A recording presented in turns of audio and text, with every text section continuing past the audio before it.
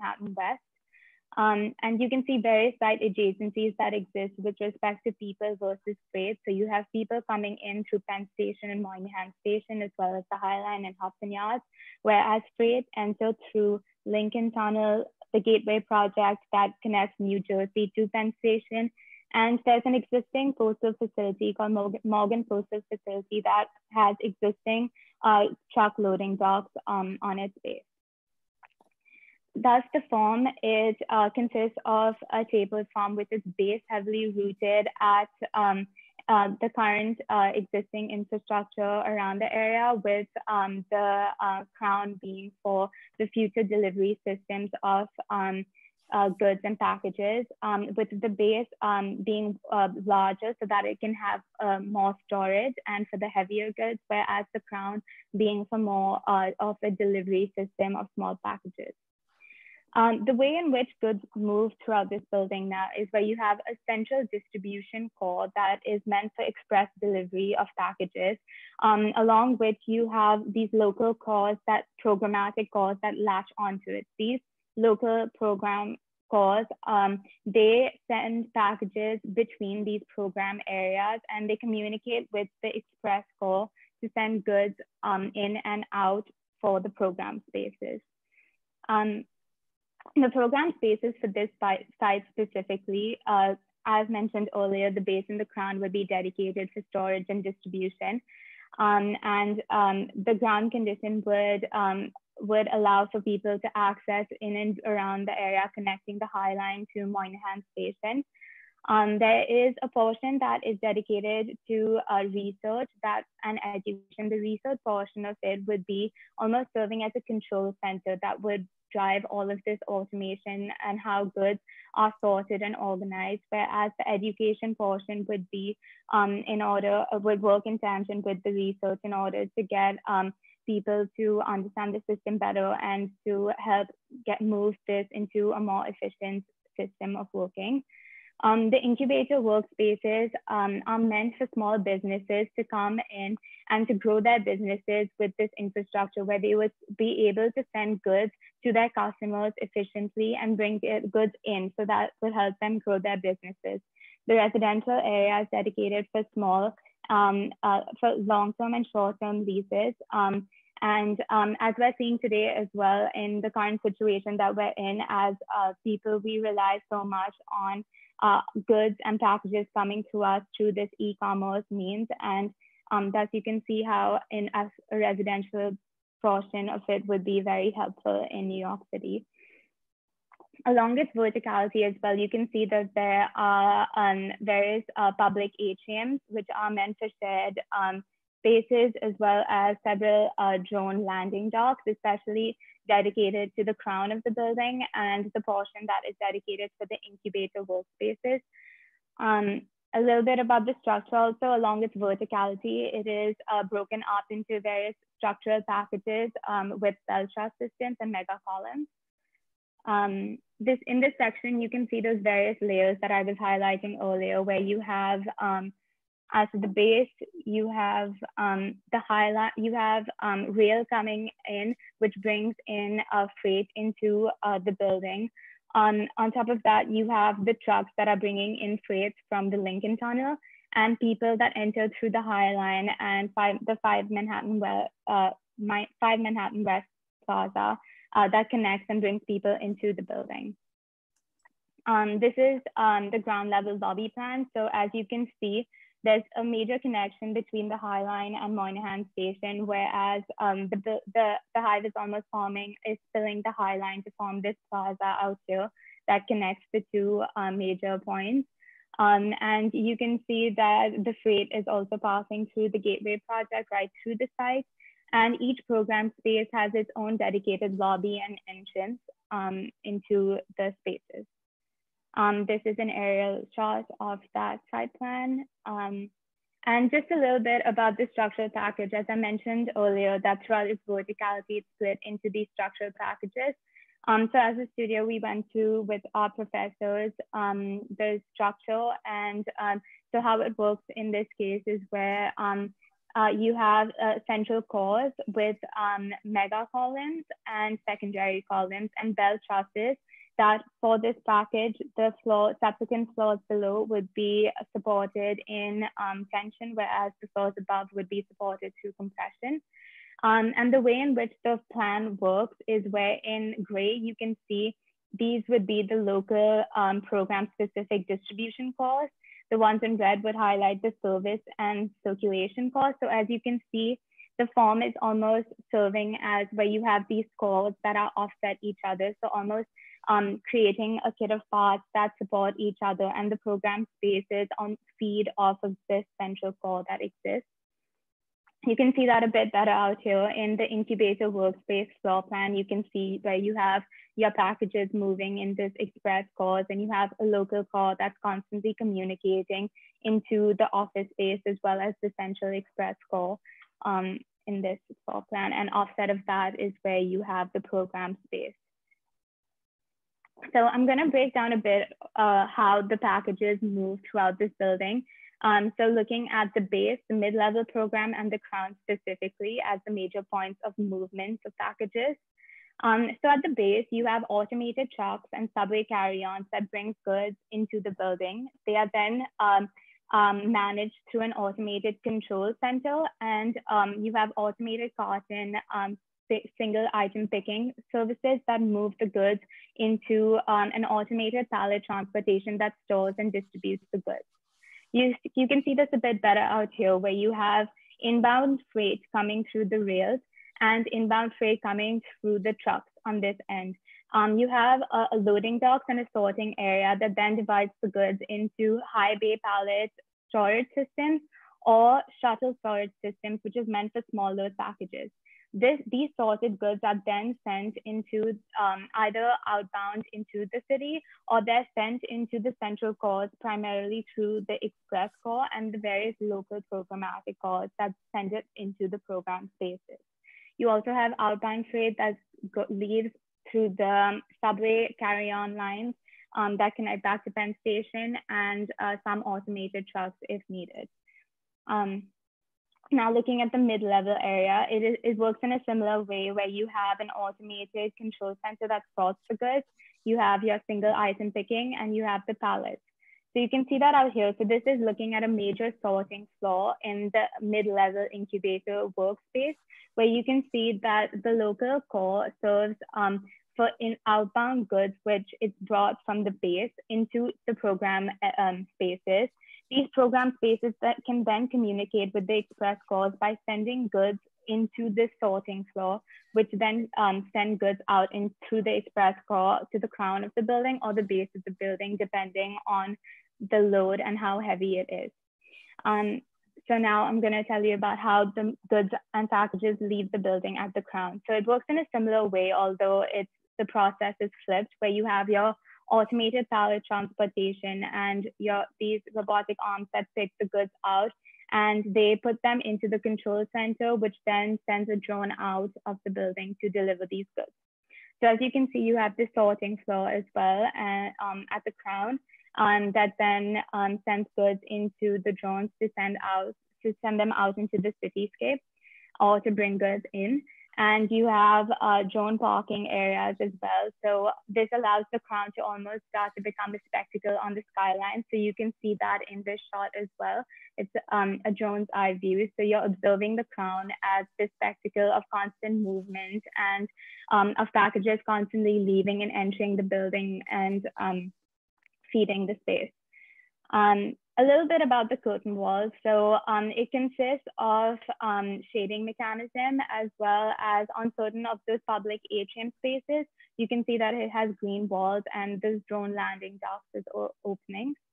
And in order to power and get solar energy, it also consists of solar panels along its fab edges and on some portions of the curtain wall in order to receive solar energy in order to help drive these automated pallet systems. And this is a render that shows that plaza level, as mentioned earlier, that's connecting the High Line and 5 Manhattan West to almost spill out and create this courtyard. And as you can see, the core in some ways and the packages are almost revealed in a way so that this building, it's not, although it's blending with and trying to be transparent, it's also trying to show that the building is serving for these packages, and that it has like pickup stations at the ground level so that people can come and pick up goods from this infrastructure. This is a bird's eye view, so seeing from the railways, looking back up at the base being that tapered edge that's really rooted down, and the crown, that's that spectacle with the constant inward and outward movement of Jones. And this is again the public plaza, so really revealing the rails that bring in the goods and take them out. And again, you can see the revealed packages at the core and the ground level. So it's letting the people and informing the people of what this building is standing for. And this is just a diagrammatic daytime elevation of what it would stand like. And how it's really rooting down into the ground, and the crown being that spectacle, and how the packages in some moments are revealed. And this is how in the nighttime it could serve as illuminating the processes that it functions for. And yeah, so that's the hive.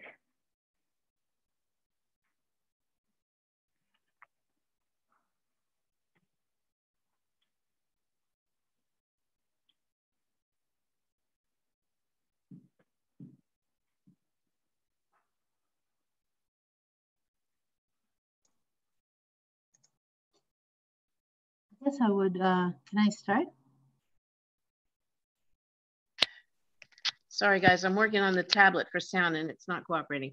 Reha, one thing that worked very well this morning was to show on your screen the thumbnails on the left side of all your drawings. So that's a good idea.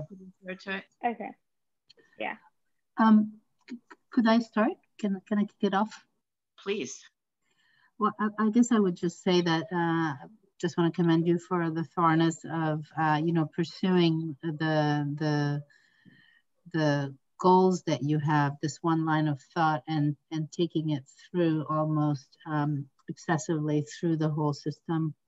And so I think it's very appealing, this idea that you're proposing. It's very interesting.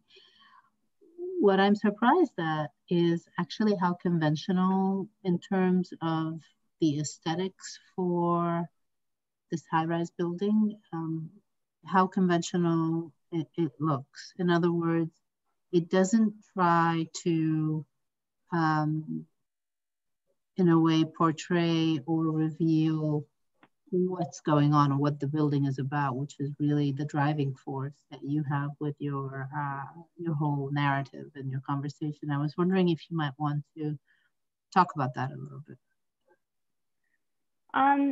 So with respect to the way it is displayed as, so looking at the site context as well, it's trying to, so in a way, when we think of industrial buildings, we always think of them as being hidden or as these systems that are very jarring. But in order for them to fit into the urban scape and to work with everyday lives, and especially inside of a building, in order for them to be able to function with existing like incubator workspaces or residential, there needs to be some level of transparency versus spaces that hide them.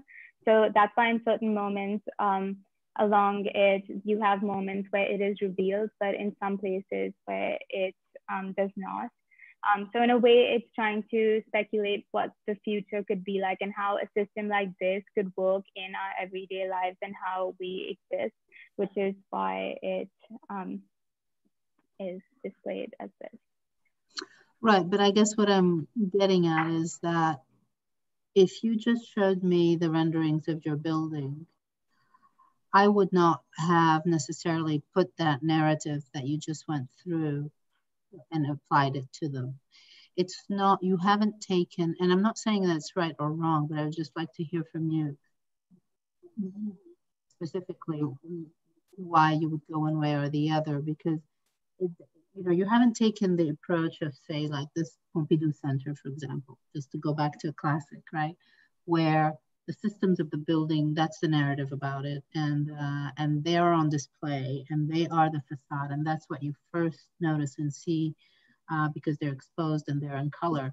Then you have the whole experience of the building as well. And, you know, debatable whether it fits or doesn't fit in Paris. That was a whole story that was the cause for a lot of uproar. But now it does, right? Now we've embraced it. And so your building doesn't really take a stand that way. It's kind of assumes that in the future, our skyscrapers will look the way that we currently know them. The aesthetics are dictated by the structure that we currently know. And there is, at least in my opinion, I don't really see a position to like turning inside out or revealing really the ambition of and the driving force of your project, informing the aesthetic. It's like it's hidden inside the bowels of this building. You wouldn't guess that that's what it's about. Yeah. You know, it's interesting. Oh, sorry. So no, I'll just pick up on the aesthetic thing. Obviously, there's been a whole amazing history in architecture where the speculative tower gets the speculative aesthetic, you know, from Saint Elie, I mean, forward, that you actually envision a future scenario, but you also have to begin to kind of champion some future version of what it could look like that begins to kind of open up a way that it communicates to the public. And obviously the tower, it has a whole degree of functionality that it has to kind of deal with, but it also has to communicate to the public about it's kind of, it as a symbol in the city also. I mean, I'm actually, I mean, the project is obviously opens up an important question for all of us in terms of the kind of the way that we think of new layers of transportation system in the future, which was probably en route. But for me, actually, I'm left with like two big questions, and I think they're important. One is ethical and one is technical. But in the ethic front, are you arguing that we need a new era of consumerism, that your tower will literally usher in a new way for us to consume faster, to actually consume more things faster? Is that the kind of like the core of the argument of the project? Because then I have some big ethical question I want to put on the table in front of the jury. If that is like at the end, what the ultimate goal of your project would be.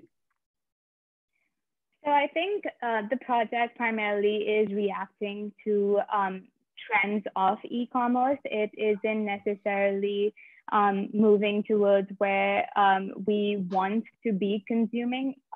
We want to be reacting to so much consumption, but it's just trying to serve as a point of entry of goods into the city more efficiently, because it's trying to, in a way, make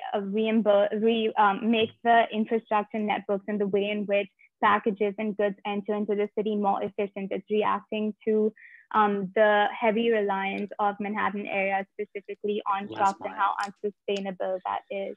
Yeah, I completely agree. I mean, the last mile literally introduces basically an environmental catastrophe. That literally the last mile with all of the stopped trucks, all of the emissions, you can do the calculus for that. It costs the city a lot of money in total, like decrease of productivity, environmental pollution. It's massive. But I do think your project can push further in thinking about if you're actually every infrastructure that is taking up public space, you're talking about mass amount of packages that are actually flying through the air in New York City. That's public space. You actually have to make an argument for me about the nature of how your project will be rewarding the public, not in a consumerist type of narrative, but you're actually, the New York City subway, the streets of New York give back to the city. They're actually a public infrastructure. And if you're actually taking the skies of New York City, you have to give back a question of the public. And I think that's where you can actually leverage the programmatic idea of your tower. So for example, if you're actually asking packages to come into your tower very, very quickly, you could increase the speed of research exponentially. Like certain scientists demand samples to do research. If you can actually promise that we can actually do research in a radically different way because of package delivery, if you can actually say that each of those programs in Tower actually leads to a revolutionary way of thinking of type of research, of type of living, then I think you have a stronger argument than just a sheer consumerist argument. Because I think you need, at this point, we need to kind of push the project to a place that is beyond consumerism. Yeah, I mean, I agree about that. I mean, it's interesting, you know, like if you own a drone, like as I do, it has to be registered. And recently, the U.S. government just put out an RFI to 8 major companies in the U.S: Airbus, AirMap, Amazon, Intel, OneSky, Skyward, T-Mobile, and one last one. And basically what they're going to start to do is ask these companies to research how we start to have remote identification programs for these drones. So it's kind of a reality right now, but I think our government's gearing up for this type of infrastructure. So it's a beautifully you know, appropriate timed project. And maybe I'll just speak to a couple things, right? And one, it does have to do with the aesthetics, and I'll pick up from the last comment, but I also think it has to do with something functional. Like there's a couple of really interesting things, and I think that, you know, those would push up against the kind of the look of the building and the functionality of the building. So for example, you know, drones are very sensitive to wind, and they operate they consume more energy when it's windy, for example. So I think, you know, to kind of reimagine how a facade could take those, you know, instead of having bottlenecks at the top, you know, where things are coming in and out at the same place, if you can kind of rethink the facade as a place where things come in at all, the entire level, things come in, and, you know, for instance, these kind of vehicles could be charged, and they could slowly make their way up to the top when they're, you know, then offloaded and reloaded and fully charged and then deployed. So I think there's also, you know, some fundamental things to question the kind of slabbing or the horizontality that traditionally are found within these big skyscrapers. So it has like enormous potential there, just to rethink that typology. But you have to kind of play out some of the realities of the type of delivery and infrastructure that these unmanned vehicles need. So your facade would absolutely, I think, change. It would be more porous. It might have areas, small areas to land, and then, you know, these things could be picked up on a belt and then charged. And by the time they get to the top, they, you know, they could deploy again. But then I also think there's another, you know, amazing ability here to integrate systems. Like, you know, you have this, if you have this massive vertical space, you know, there's something that's called the stack effect, which brings kind of air and filters it up. So you already get these like beautiful updrafts inside the interior.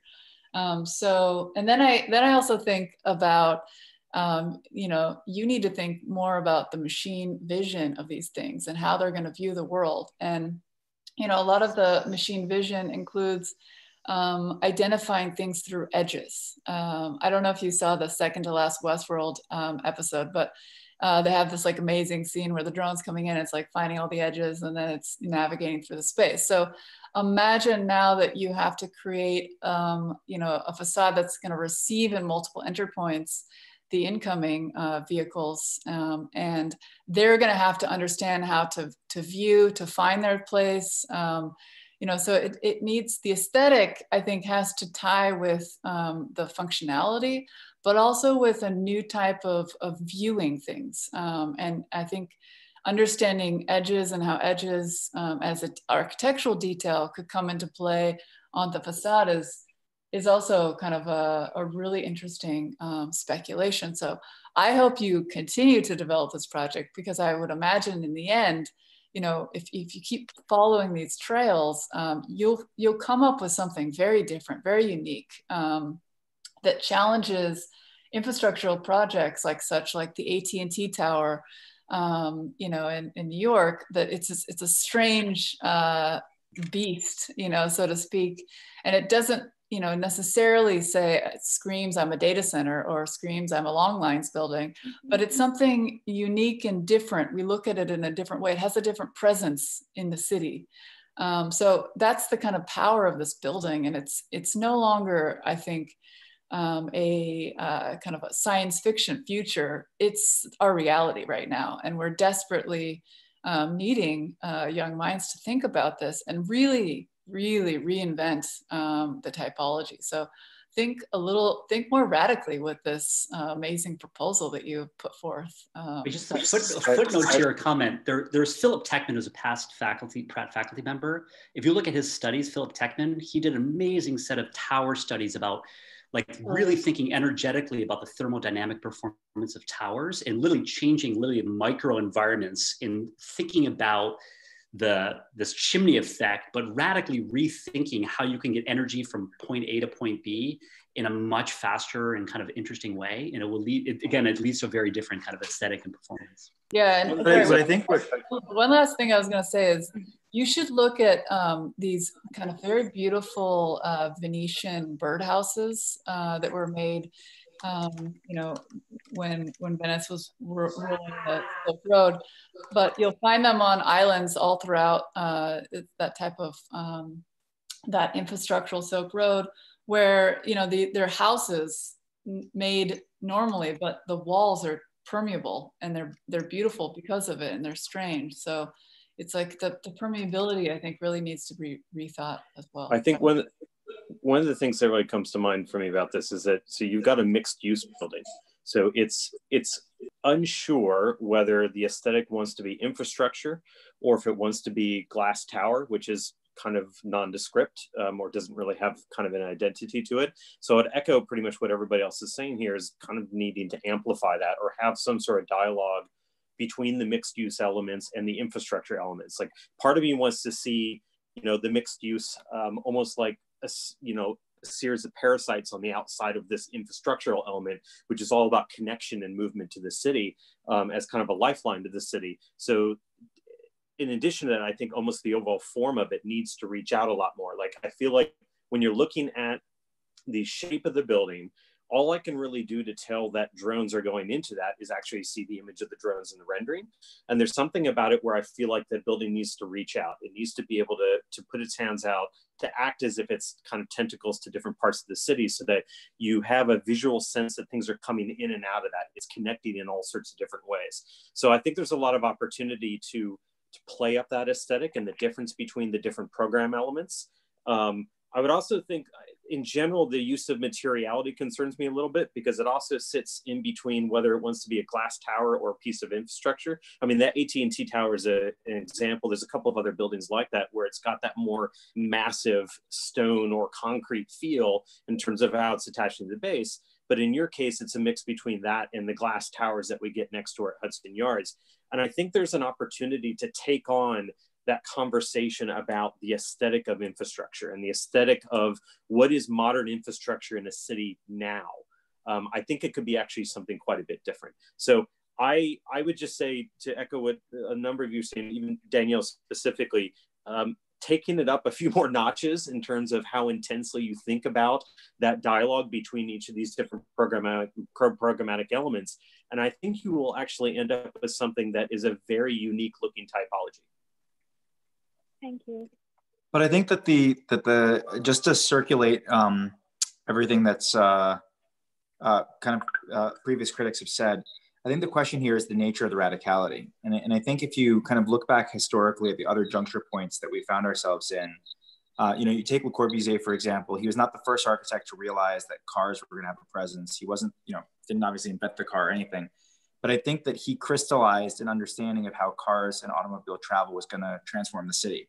Like or hate what he did, he kind of nailed it on the head, that the implications of the vehicle weren't just about accommodating it in a carport, but that you radically rethink distance, the shape of cities, and so on. And he kind of, in that case, he kind of nailed it. And then as cities started to kind of negotiate with the automobile, you had Louis Kahn's plan for Philadelphia. And again, he started to rethink how it is that you actually get cars to be a force for densification rather than just de-densification, right? So that they give another paradigm that we can all talk about. And again, it was a speculative project. So I think that what the other critics are searching for here, and I just want to kind of focus, is not necessarily radicalness in terms of the form, as in just make something that looks like different because it's for boxes as opposed to people.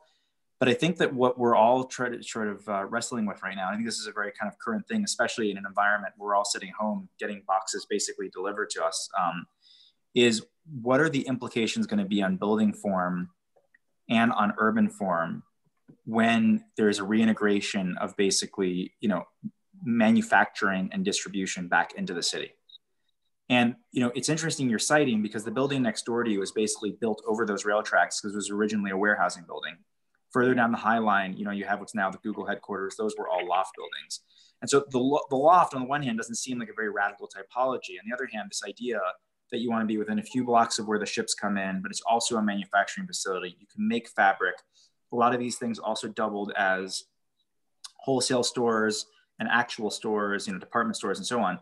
That sort of multivalent flexibility, I think, is something that we are still finding opportunities within those typologies today, which is, you know, why tech companies like Google might come in.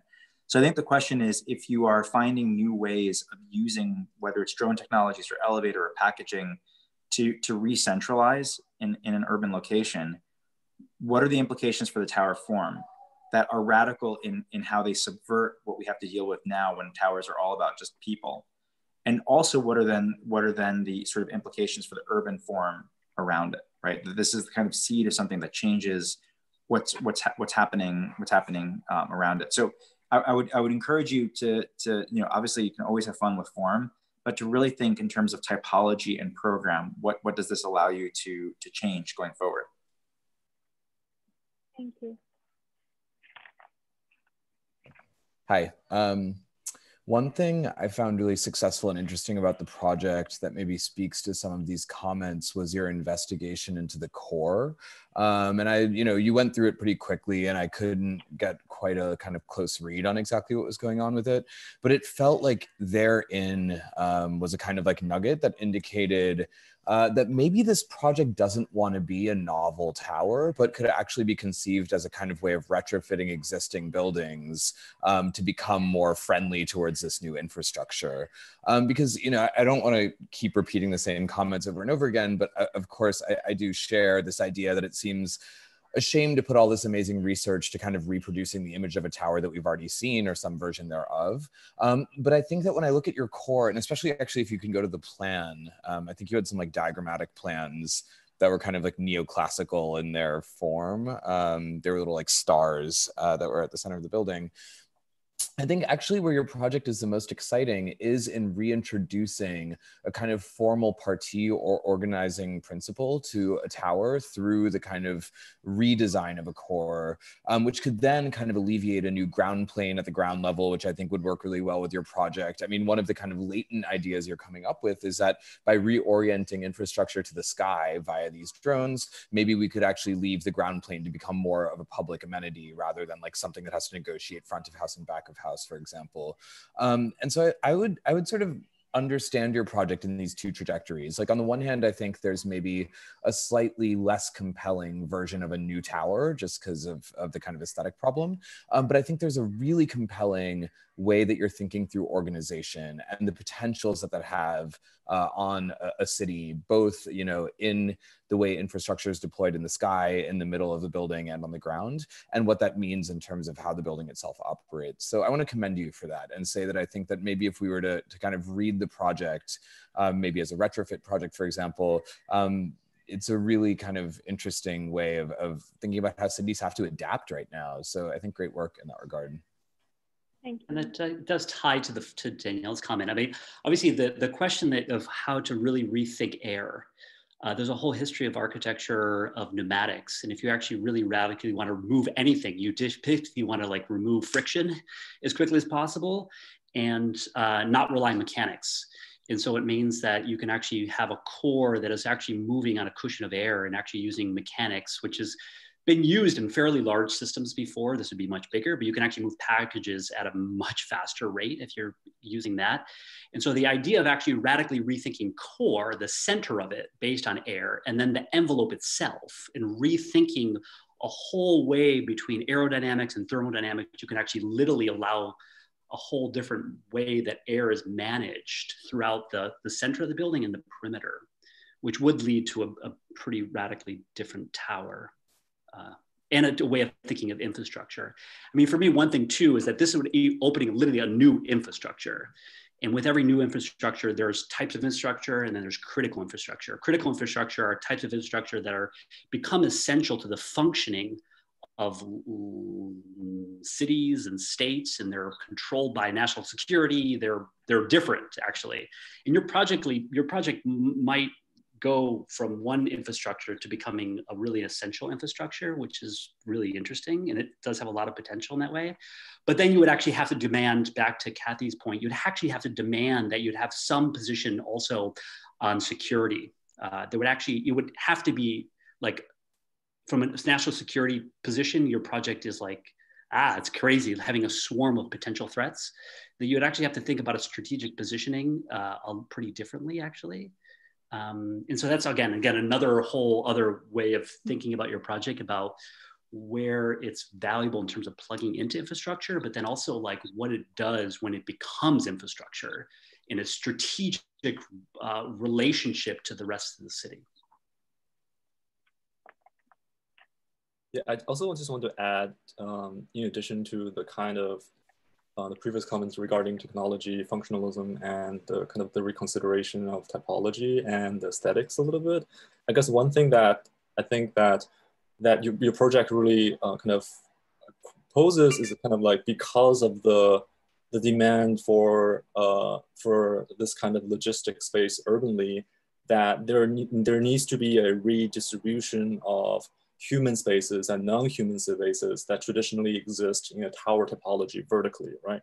So if we think about that for a second, that traditionally that, a tower is usually designed for perhaps 70% human spaces and 30% machine spaces or non-human spaces, that as a mean to sort of augment one kind of environment. But in this case, that it's kind of completely flipped. So what does it mean for the kind of the climatic condition that happens within this tower? What does it mean for the kind of a structural and tectonic system that's kind of happens in this tower? In a sense that, for example, I'm looking at this kind of the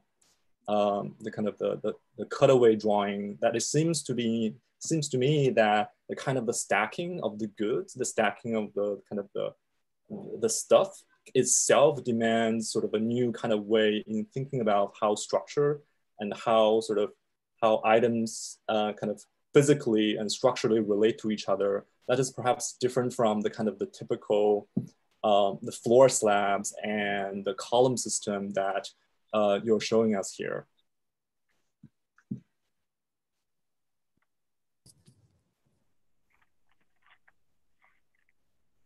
So I'm not going to comment too much because I said it on the original review of this. I will say that it feels like a lot of what people have said were brought up in the original review about the form or what it looks like and like the impact on the city. The one thing that, listening to some of the people's comments about the Hive and like where all the stuff comes up with, is I wonder did you think about if this thing would not have been like a central tower and more like decentralized?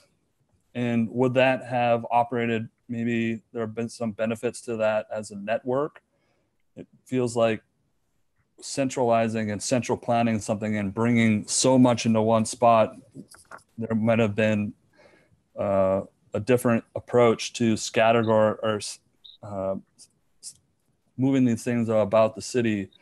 And also, if we would have had more time, it would have been really amazing to see an animation of how this building works. Because a year ago, when I was at a brick plant in Nebraska, looking at how they operated and they made their brick, like the thinking and like the movement of stuff throughout their entire plant. And even though their plant was just a shell, like all distribution centers are, if you would take the Amtrak from here to DC, all the trucking distributions are just a generic piece of shell, and all the stuff goes on inside of them.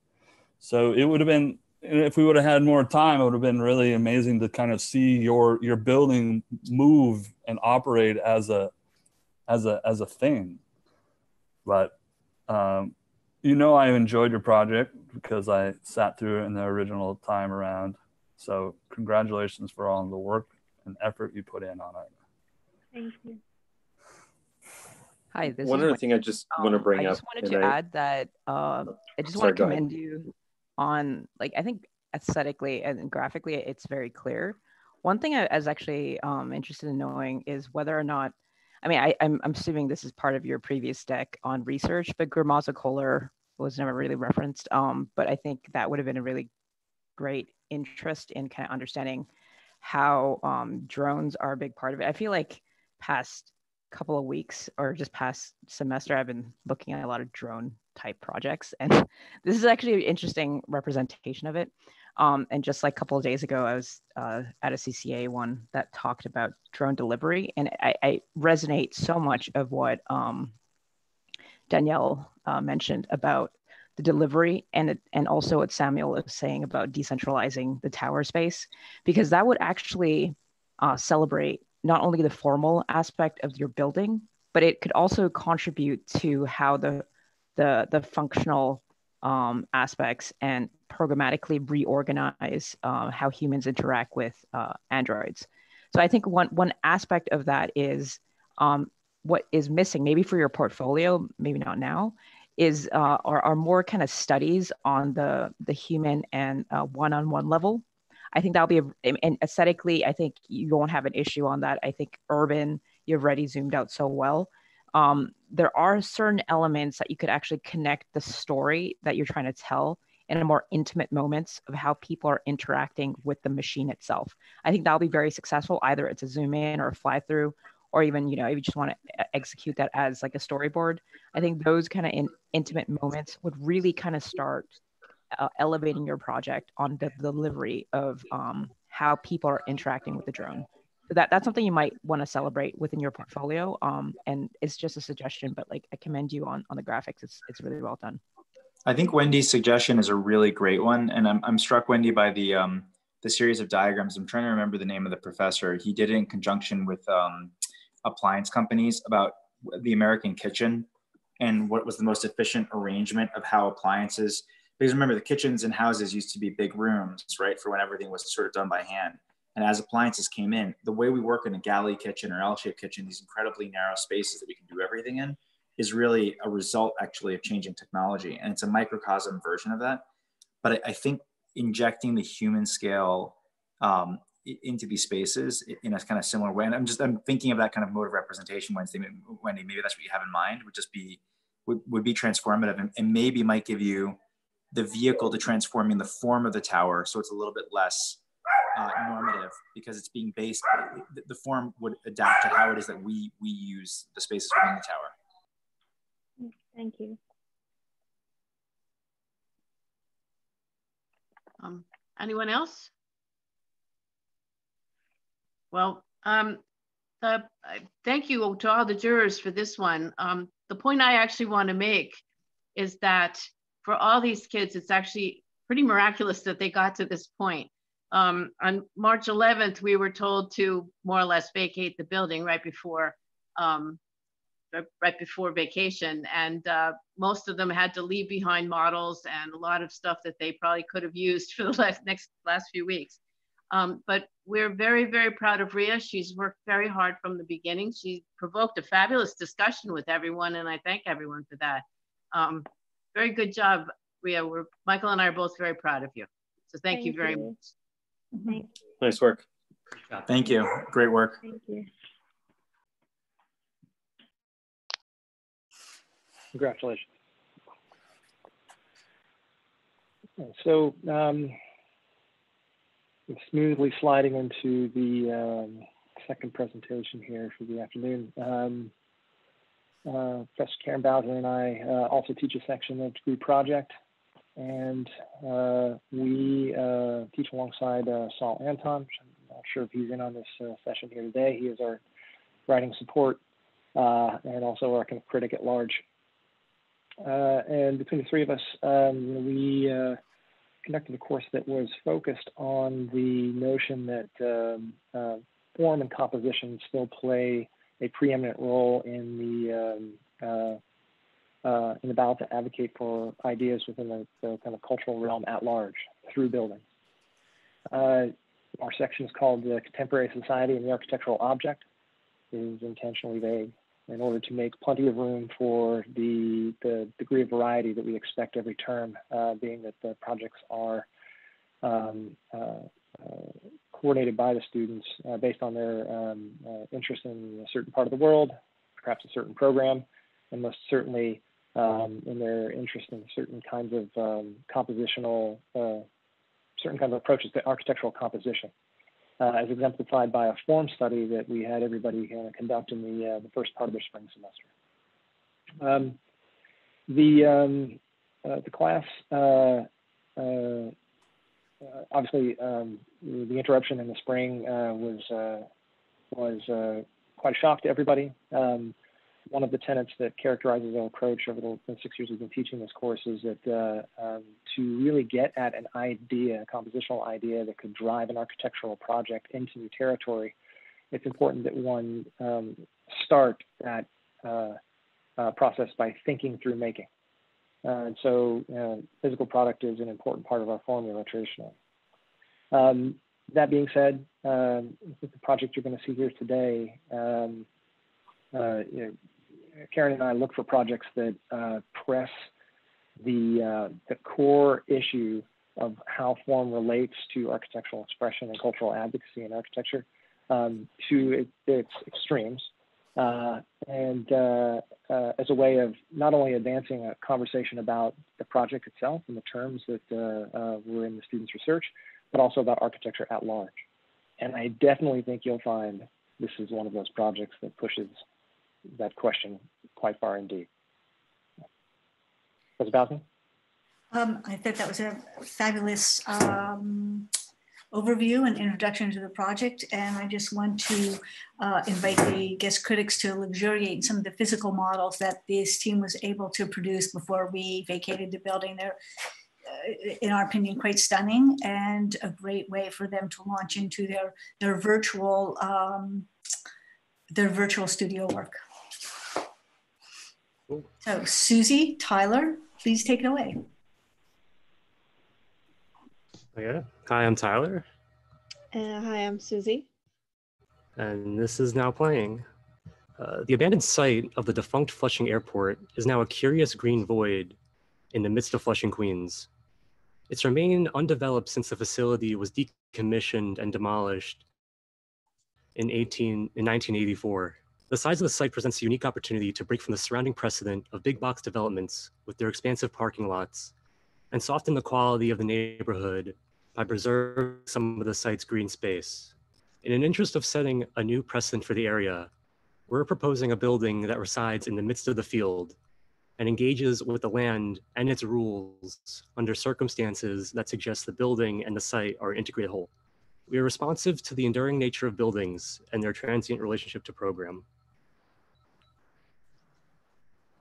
Here's our site in relation to Manhattan and LaGuardia Airport with Jamaica Bay to the north.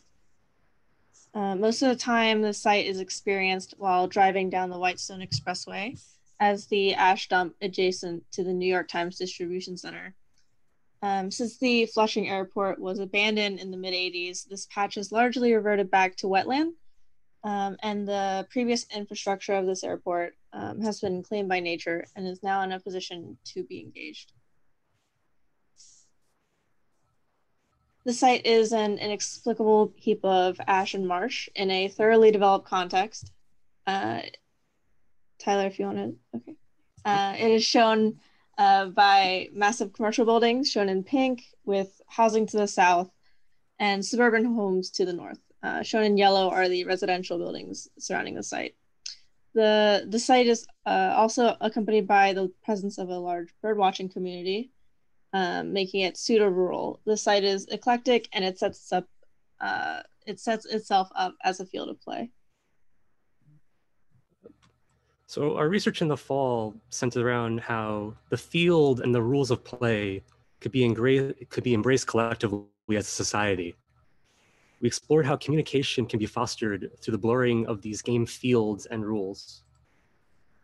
Further, we saw how play externalizes communication through movements and landscapes. Whether it be an ambiguous surrealist board game or the practice of video game modding. We saw how the layering, breaking, and entangling of these rules and movements can create a meaningful dialogue between players and observers. The relationship between play, performance, and rituals was integral to our research, with ritual having the potential to serve as the interface between play and buildings. What are the rule sets of a ritual? In the beginning of the semester, we began creating formal studies, as John and Karen mentioned previously, based on the manipulation of existing geometric rule sets. And more importantly, we're embracing the infrastructural elements that came along with them. Stage one evolved into a recontextualizing process where we recodified and collaged foreign and familiar elements that were then creating new and novel arrangements. These collage pieces reacted to a gray base geometry and then began reacting against themselves. These studies embrace finished quality and industrial resolution at an early stage. And while the found rule sets blur, new ones are navigated. The forms also lend themselves well to being literally collaged. The collages can be read planarly as new fields of play and landscapes. While the earlier studies were cited in the observer's hand, they matured here by reacting to a rigid site. Now the viewer becomes an occupant and observes by circulating the forms. The pieces then began reacting more dramatically with their sites. They carve away mass and propel new geometric and infrastructural relationships. The later studies also had literal moving pieces and had the ability to be activated by the viewer.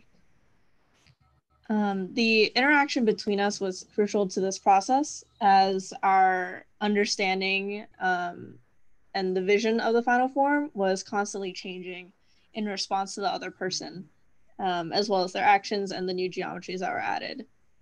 This process also supplied a playful, chaotic studio space shown here, which is now missed.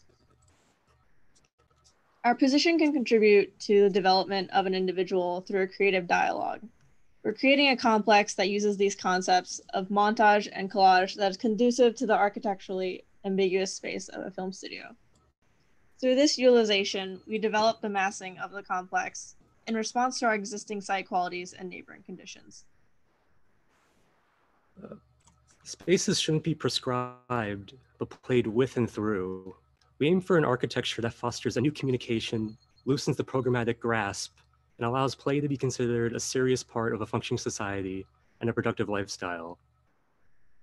This drawing breaks down discrete levels and whimsical circulation opportunities in our complex, as well as pointing out what we call the red pieces. Our early formal studies are perspectively arranged and constructed, and we use the same logic for our massing, which then gets negotiated planarly. The massings collide and internal rules imprint on one another. The last step is the perspectival insertion.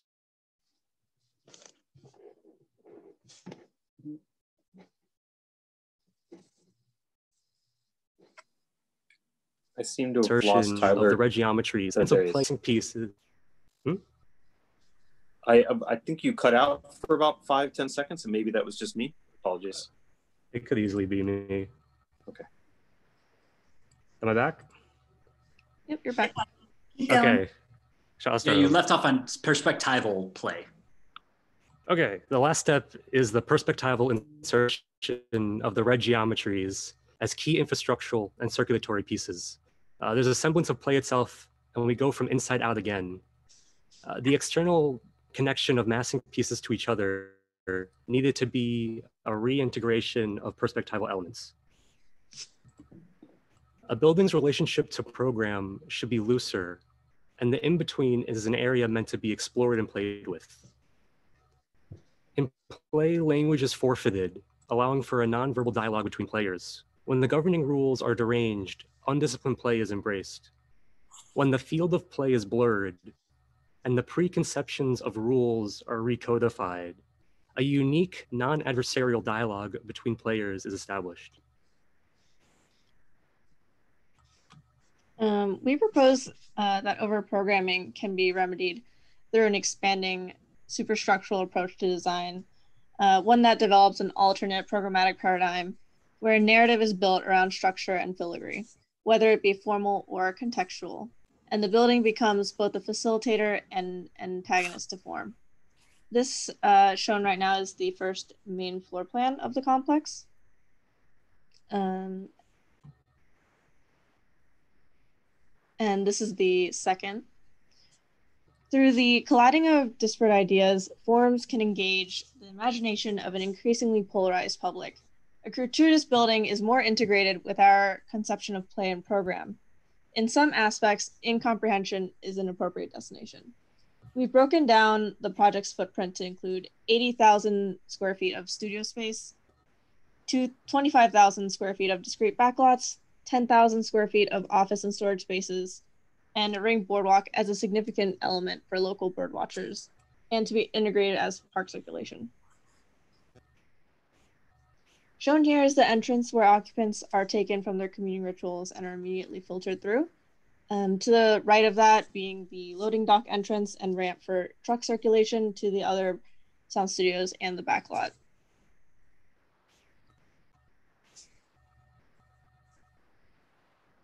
The mass highlighted in the middle is for fabrication and storage in line with the loading dock. This acts as a central hub and is able to deploy sets to any studio or space in the complex.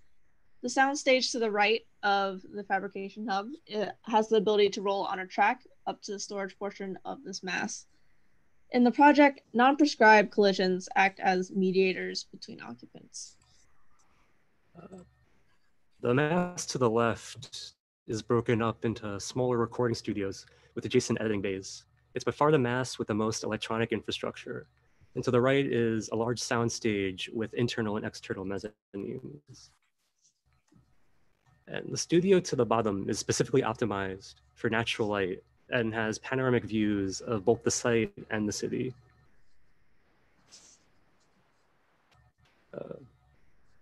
This is an exploded axon of root massings with infrastructure and detail underlay. These are the forms which assemble and then set off the more detailed reaction against all the geometries. The masses react to one another as well as their place in the vertical field. The layers entangle and carve away at each other and also apply infrastructure in response. Shown here, this is cut through the entrance filter and the long soundstage, seen as also the highest patio. Here you can see the light studio, and underneath is the birders ring.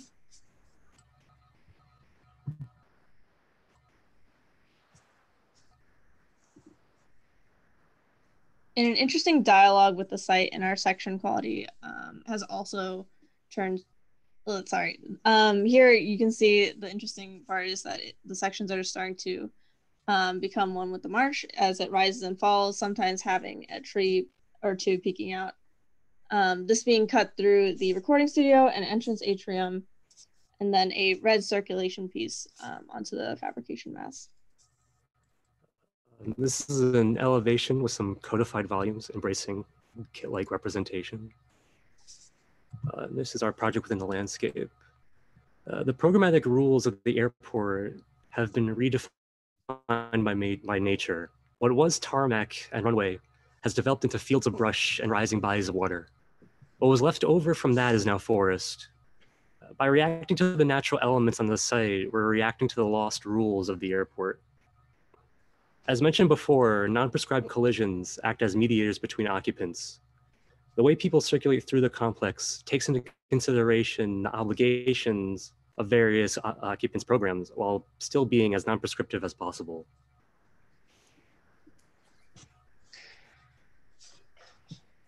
Here we see the, I think it's a little laggy. All right, there we go.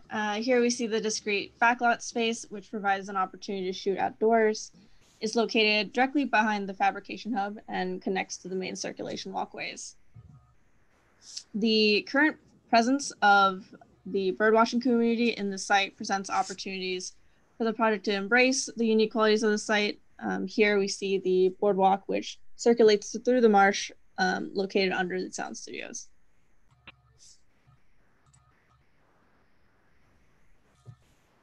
This being a production office facing the Whitestone Expressway to the east. And this is the boardwalk from before. It wraps around as well as it supports the light studio above. And here on the horizon, we're able to see that our site, the side of our site that's neighboring the Whitestone Expressway. Thank you for playing.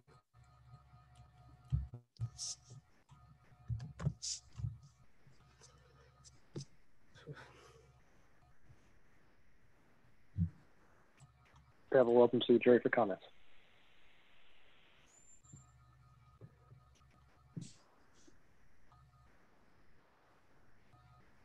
It's a lot to take in. The quantity of the visuals and how many of them are quite stunning. Just like, I mean, you could get lost in slide 24 or 25 for a very long time. I think it's interesting. This is sort of the final review season.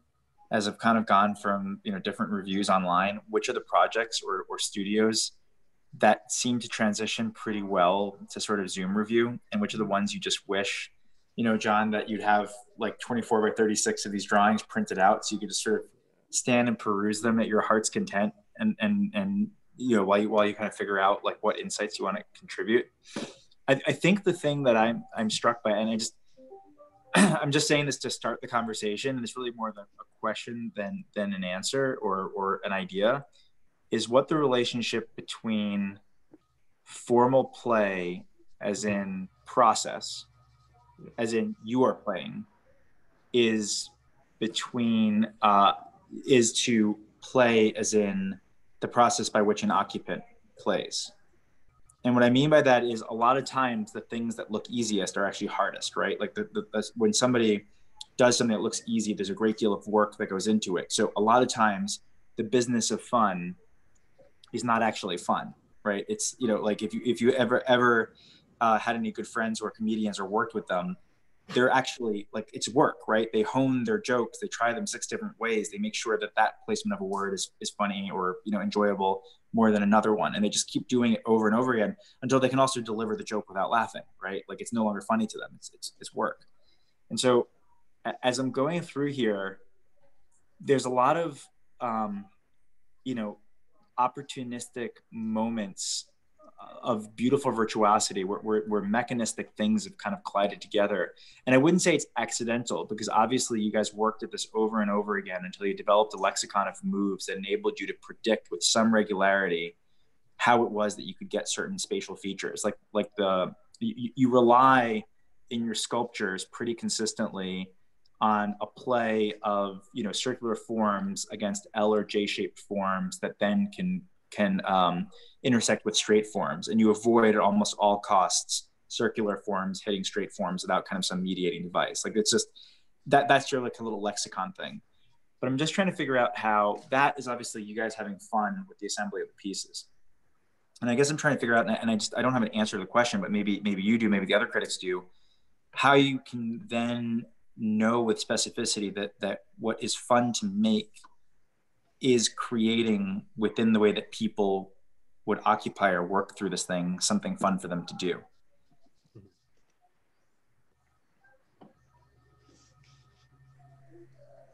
And that's maybe a question to you guys to start with, and maybe to the other critics. But I think it's kind of implicit in the in the precept of the argument you guys set up, early, especially, again, the diagrams at page 26, but then also some of the kind of, early kind of formal studies.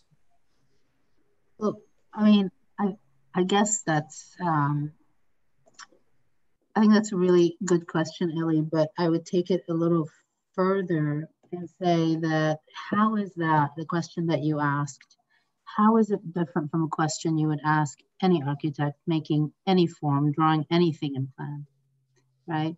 Or section.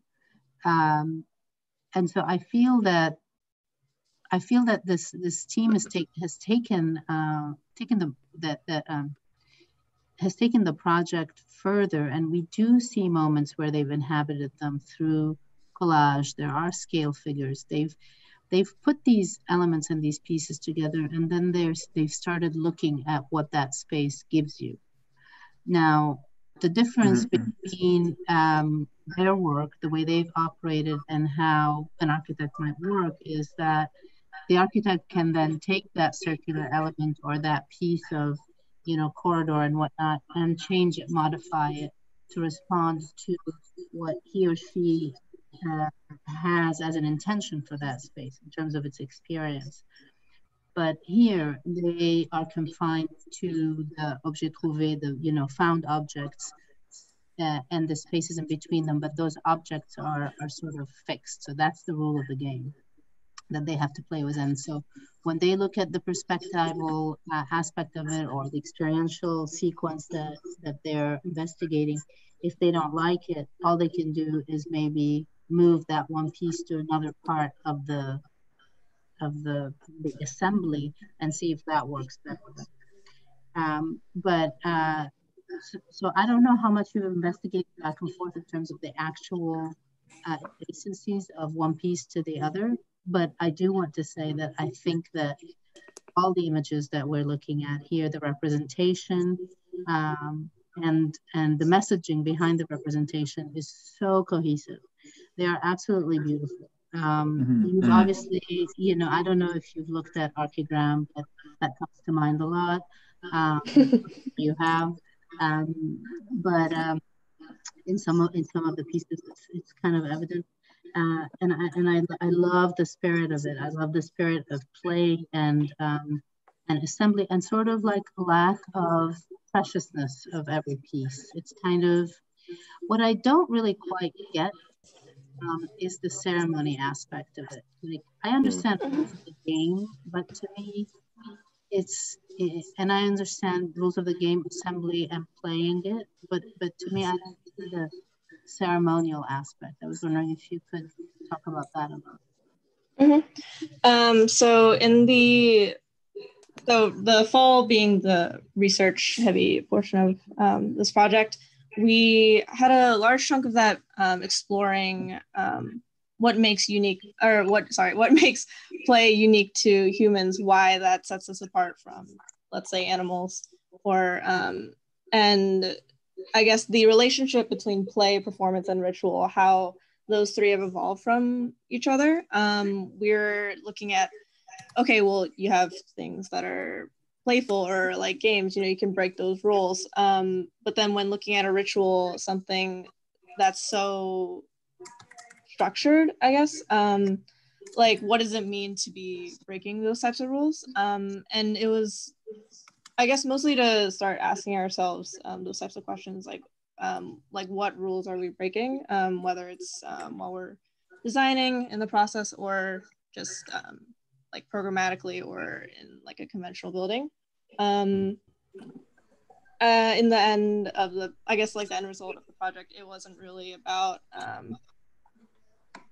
having some ritualistic like process involved in the project. It was a part of our research that we got a lot of other overarching ideas from. Because I mean, couldn't you see ceremony as the opposite of play? Because when you go into play, there is no set outcome of what comes out of it. That's the point of playing. I think so. But with ceremony, there is always, you know, a beginning, a middle, and an end. There's always, you know, what's going to happen and when it's going to happen, and that's the point of ceremony. And they kind of like go, Yes. at least for me, they kind of go in opposite directions. They both have a purpose, but they go in opposite.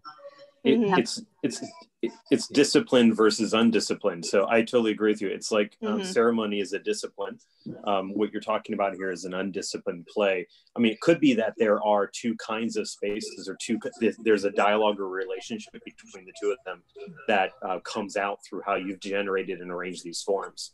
I mean, the sort of thing that comes to mind for me about this is that when you first started showing a lot of the actual graphics of the material, Cedric Price kept coming up in my head. And the sort of thing that I was asking myself about this is, you know, what about this is open? What about this allows for undisciplined play? Because what you've created, I feel, is still quite static. It's something that has been built and is kind of unchanging to some degree. You have a lot of different kinds of spaces that can allow a lot of freedom, and you haven't told them this is exactly what the program of this space is going to be, and that's great. But I think for me, there's two missed opportunities to add even more dynamism to this. One is the opportunity for you to say, yes, you can actually change these spaces. There's a certain dynamic where it can change over time based upon a change in program. So it's not so solidified. So these plans where you've got your floor plans listed, they can be broken apart. They can be changed. It can be movable either day to day, week to week, month to month, year to year. If you don't want to go that far towards like a full machine aesthetic where the thing is a living machine that can be moved around, you could go the route of something that is, you start almost with the genesis, the first spark of what this building is going to be, but with the intention that it changes every 2 or 3 years. A new appendage comes on, a new piece comes on, different designers, different architects, different people. And it ends up becoming an assemblage that takes place over time and can change over time. I mean, one of the examples that was given before, and I think maybe it was you, Elie, that said this just at the beginning of this was, you know, what about this makes me want to come in and play? And the thing that came to mind for me was a few years ago taking my daughter to City Museum in St. Louis, which takes over an old warehouse, has a whole bunch of different installations in it, some of them poking through floors. You can actually change them, but a lot of them are just these amorphous shapes in some cases. Some of them suggest crawl through me or jump on me or run up me, but it doesn't tell you exactly what you need to do. And that's the sort of stuff that comes into mind for me. I do think there's some opportunity for a lot of that stuff in what you have here, but I do feel that it's still, it's visually impressive and visually dynamic and interesting, but I'm wondering if experientially, if over time, it doesn't hold on to that dynamism. But Shane, what you're saying and actually what Hana's saying are making me kind of reconsider the beginning question. And I'm wondering if really the question here is about rules-based play versus serendipity, meaning an open field allows for infinite play because you actually don't do infinite play. There's rules of the game, if it's soccer or basketball or whatever, that kind of prescribe you within the rectangle. You know, yeah, I totally agree with Elie, what you're saying on that, because I feel like this is definitely more a board game prescribed discussion, less about ceremonious tea ceremony discussion. And it's definitely like rule based, super like Stan Allen-ish. Again, I'm just celebrating the fact. I'm gonna step back after saying this, but I think this reminds me of like 2004, 2002, 2007 type of Stephen Gage, Bob Shiel, Bartlett type of projects, mixed with and one project you guys really should check out is this bakery that won the Reba President's Medal that was led by Stephen Gage at the Bartlett. And then another kind of reminiscence of the drawing style representationally, as Hana was like commending, was it just a lot of the graphics. I mean, obviously beyond Bernard Schumi and Parc de la Villette, that type of play, I think it's going to be more successful in terms of description of pavilion style and like transitional, as what Shane was talking about in terms of serendipitous moments and temporal engagements in a park setting. But also you might want to celebrate that this is actually a play about you two more and how you define the form based off how you actually designed the formal aspects of it, because this is a very tactile project. Another book that you might want to check, and you might have already seen, is the Cities Without Ground book by Jonathan Solomon. Amazing book, amazing. I mean, the graphics here are so similar. So exactly, and I think what you're missing in your representational drawings here are the moments below ground, actually, not above ground. It's the moments that are beyond the kind of interstitial spaces that are missing here. The details, the human moments. I love the way that you're representing it. I love the models that you're doing it, but I think the detailed moments could really help you. And I really want to say that your sections and your zoom in moments does not do it the graphical justice of the zoom out versions, but that's just me. I feel like it loses the contextual elements once you get way too deep, at least the way that you're representing the renders. And I think that's what Hana also mentioned earlier. And that's where I'm heading there. But yeah, great job. Very Bartlett, very representational, but definitely check out. I would celebrate a little bit more of the Shumi aspect of the theoretical discussion of the park and engagement and fun and play. Molly Hunker is actually another good one I think you want to look into. They're out in University of Michigan. I think they're more like contemporary architects, obviously, but yeah, that's all I have to say. I think that I want to go back to. Oh, sorry. No, just really quickly, I just wanted to kind of build on the kind of this hybrid of the reference of Shumi, some of Jonathan Solomon's work, and even Cedric Price, which is to say that I completely agree. And I think one thing maybe that's missing, and I also agree with the comment that it'd be nice to be able to be in a space where we could actually look at the drawings, because I could be completely wrong and just misremembering your presentation, which was now a little while back. But one of the things I think maybe is missing a bit is the idea of the city as the player or a player in this kind of arrangement. And I think that the representations that you're showing sort of necessarily always erase the city a little bit. It always has the white fill underneath or the colored fill underneath. And the way in which your design participates with the city seems maybe a little bit more of an act of erasure than one in which the things can kind of combine into a new symbiosis or a new synthesis. And I think Cedric Price is a great reference, not for the Fun Palace, which maybe is the easiest Cedric Price reference in terms of play, but in terms of the Magnets project and the Lung for Manhattan projects, or even Pottery Think Belt to a certain degree, but projects in which the kind of landscape and the context were as important as the architectural intervention. And those things actually oriented themselves around one another in a way where actually the game was much more open and it was a much more urban gesture rather than being a kind of building as fill gesture, which is I think maybe where I find the project holds the city a little bit too far back or too much at arm's distance. And so I think that beautifully designed, beautifully represented, but I wouldn't lose sight of the fact that the context can actually be part of this game in a way that either as this kind of serendipitous game or one in which is very rule-based and kind of regulated. But I would sort of fold that back in a little bit more beyond just the act of birding, for example, which I think sort of represents itself opportunistically, but not ontologically within the kind of framework of the project. I like yeah, that. I totally agree. I think I also think about Cedric Price, it's been brought up a lot, and more specifically the generator project. I think that's really kind of applicable. Not so much Shumi for me, just because I think this has something a little bit more at stake than Park Villette. It's leaves you a little bit lost when you visit it. But yeah, it's a beautifully represented project, and I was so excited to see this amazing models you had in the beginning. And you go back to Cedric too, and there was always something that worked with these elements, for instance a crane. And I wonder what is the facilitator for this? People have been speaking about movement or growth, or that it would change over time. But yeah, this point about agency and bringing back agency to the play, I think is really important, right? That someone has the ability to give and to get something back in a way. And I think speculatively about, you know, not just play for leisure, but play for education or play for something greater. There's a really interesting game project that came out online.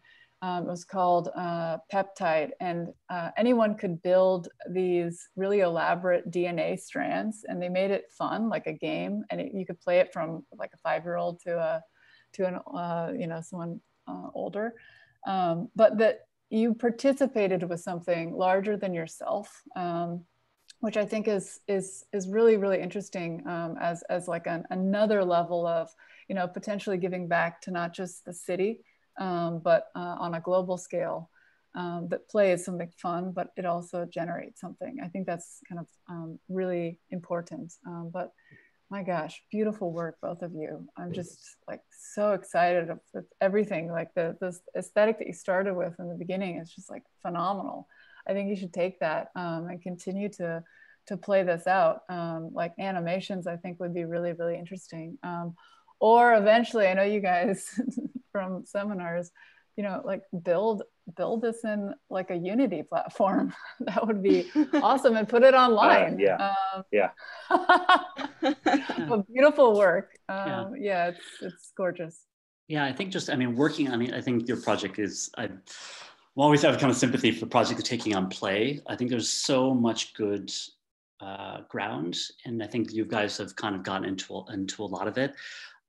So kudos on a great project. I do think that kind of final representation, that when you're developing something like this that's opening up a kind of new notions of play, and then you talk about the birds and how you're kind of embedding this into environment, and you kind of, that's an architecture of the birds, and having like some type of representation where you can imagine people playing inside of it. But the representations have to, I think, do more work at the end to actually begin to describe the kind of deviant, human, bird, playful types of things that would actually emerge out of it. And I think because you've introduced the beginning of the history of it, of that it was this kind of this forgotten site, that we actually want to look at a big future here.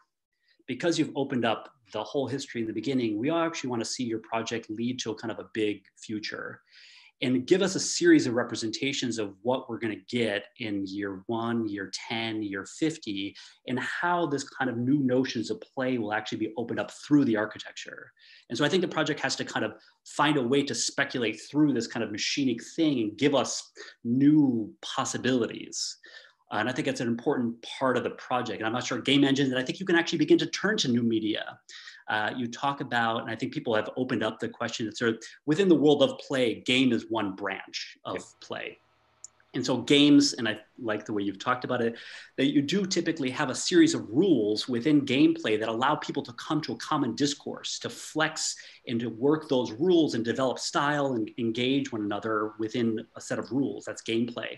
And so for you to take apart a series of objects, these kind of bricolage, like objects, you take apart the passport, you take apart the machines, you take apart things.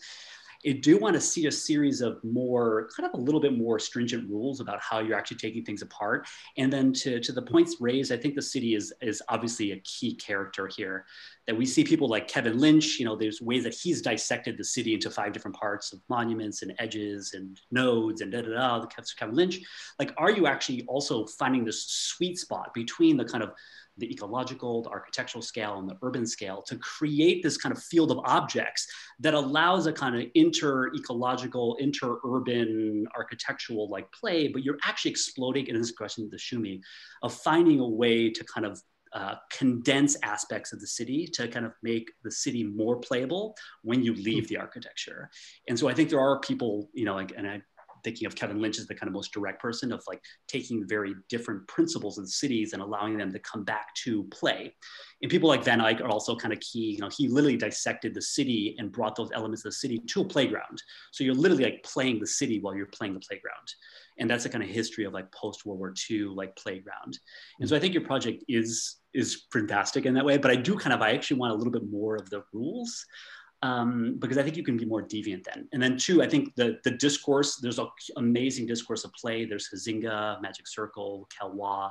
There's a series of really awesome people that have theorized a lot about play and the different principles of play that I think could actually help you write through and be a little bit more kind of manifesto-ish about like what, again, back to agency, like what is the agency embedded in the project? Because I think there's that kind of haunt, there's a kind of ghostly thing that's in there that you can be more explicit about. Yeah, I think just to pick up on the more rules to be deviant is sort of interesting. And I'm looking because you're sharing your screen and it's the Mario slide is up. I was thinking about, I don't know if you guys looked at Cory Archangel's work at all during this process, but Cory Archangel is this like really cool artist who in the late 90s and early 2000s hacked a Super Mario cartridge and basically made an unending Oh, we did. field. It's the blank. Yeah, it's just like the right, clouds that go by like forever. And I'm sort of thinking that maybe an architectural analogy in the context of an airport is more like Berlin's Tempelhof would be the analogous thing to the Mario clouds by Cory Archangel, which is to like take the site and produce kind of strategic forms of indeterminacy within a context that's otherwise like totally deterministic. And I think it's really about orchestrating, and maybe that's what kind of ties some of these comments about play together. It's really about orchestrating where there are rules and where there's openness and being able to play within that as a kind of architectural intervention. And I would say, again, sorry to be irresponsible with the reading of your project, but just I'm running off memory now completely from your earlier presentation, but it feels to me like there's a kind of uniform degree of intensity all the way across that kind of makes the entire thing ironically homogenous, just in its kind of relentlessness of these shapes and these forms and these interactions and the scale of things. And, you know, on the one hand, it's like so stunning and beautiful. And on the other, maybe to the kind of point of the studio about composition, you sort of need the relief of the Cory Archangel clouds occasionally in order to kind of like produce something that feels a little bit more oriented and not so self-similar. Yeah, I mean, maybe like just a footnote on this kind of the world of play. There is someone like Gibson, who's actually a really interesting character, who works in like landscape and play design, where he literally like categorizes like objects and their playability, and that if you have like multiple types of play, like each object, you can design it to actually maximize its playability, both in like narrative play, game play, competition. Like he looks at every object and realizes that if you actually do very small things, you actually start multiplying like a force multiplier, like its possibility in terms of playability.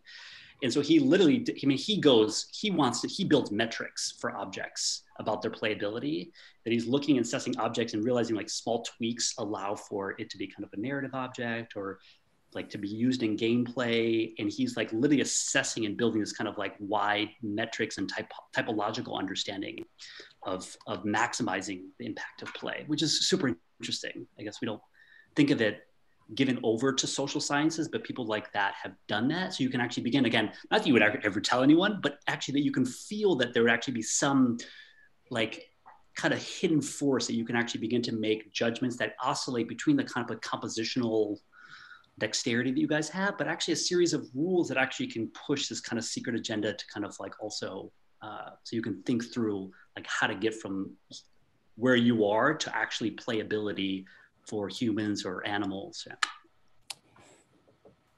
One of the where I'll start is one of the hearing people talk about just starting from the word play, and I am learning more about him. He's a super interesting figure, which is Ludwig Wittgenstein, and his talk about how we derive meaning from words and what is a game.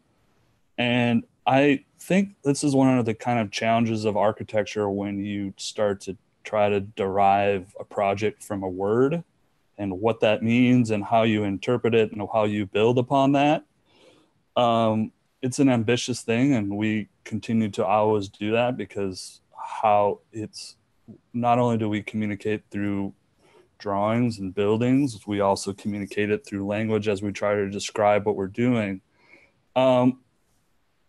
As I'm sometimes I'm a little bit surprised about how like some of the images that were finalized on, they seem sometimes a little predictable for when people throw out the word play. There's color, check. The stuff seems to kind of be disorganized, check. So I I appreciate the kind of starting from all the words we like to use in architecture, representation, abstract, all these things that we just kind of put into our lexicon. And I caution sometimes becoming so comfortable with those words. And I was thinking that we can just kind of use them and morph into all these different things. Yeah, I guess I'm just a little surprised on sometimes the kind of predictableness. And actually, I feel like the project is so final. Like everything is figured out, and like the machines are all figured out. And so I guess I'm a little bit on the other end. I think of the word play, and I don't know. I guess through this conversations with hearing everybody else talk, I guess this is kind of how it works when we have discussions in theory and going back and forth. I've kind of felt like I've went to the other side now, hearing everybody talk about stuff. And one of the beauties of just a generic container is that you go inside of it and you can do anything you want with it. And then there's no limitations. And so I guess that's why it's a great project. I guess that's why it's a great project, because it makes us challenge what we think, where we think we're at, and how we approach things. So yeah, I guess it's making me think. But at the same time, some of it feels a little predictable. And the fact that we can sometimes quote so many known references, archigram, all of these ones, like I challenge you to push it further, to break out some of the visuals that are very stunning. Don't get me wrong. But I think that after you graduate, you'll feel the challenge of what you're asking of yourself and what you'll generate by asking the big questions.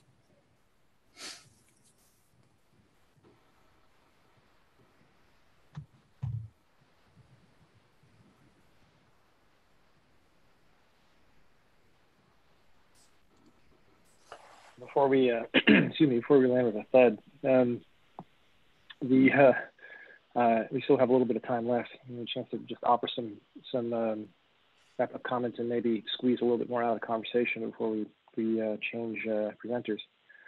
I'm glad we have a little bit more time, because I actually wanted to pick up on the.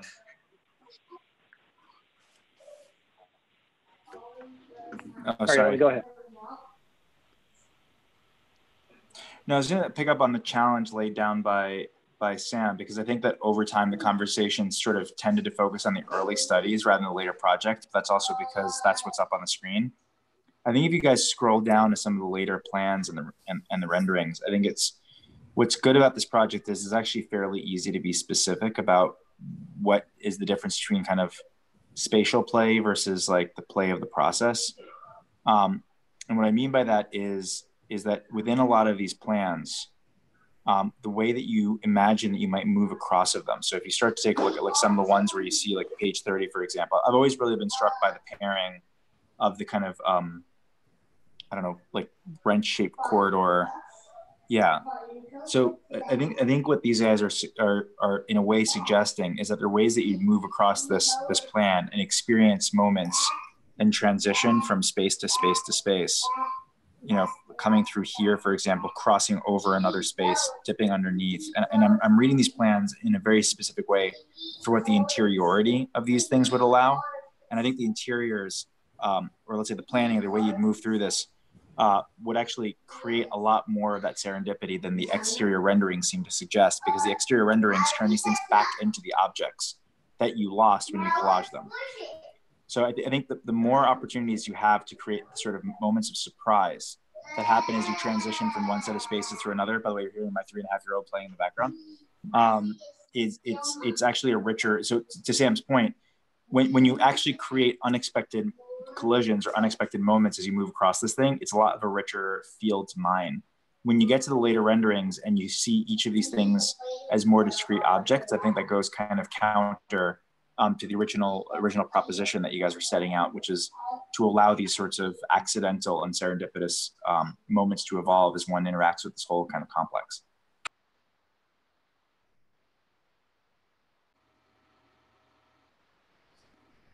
I'll take the, add something. I mean, for me, it's either the project needs more of a narrative component where you're literally describing the project through a kind of narrative lens, or you actually have to go through more of a principled lens. And the second one, we're like the Schumi, there's like ways that Schumi is creating trans programming, like putting two programs together. And there's a series of theories, like a series of set principled relationships that he's setting up and breaking. And they're very you understand that the play is happening in very discrete moments.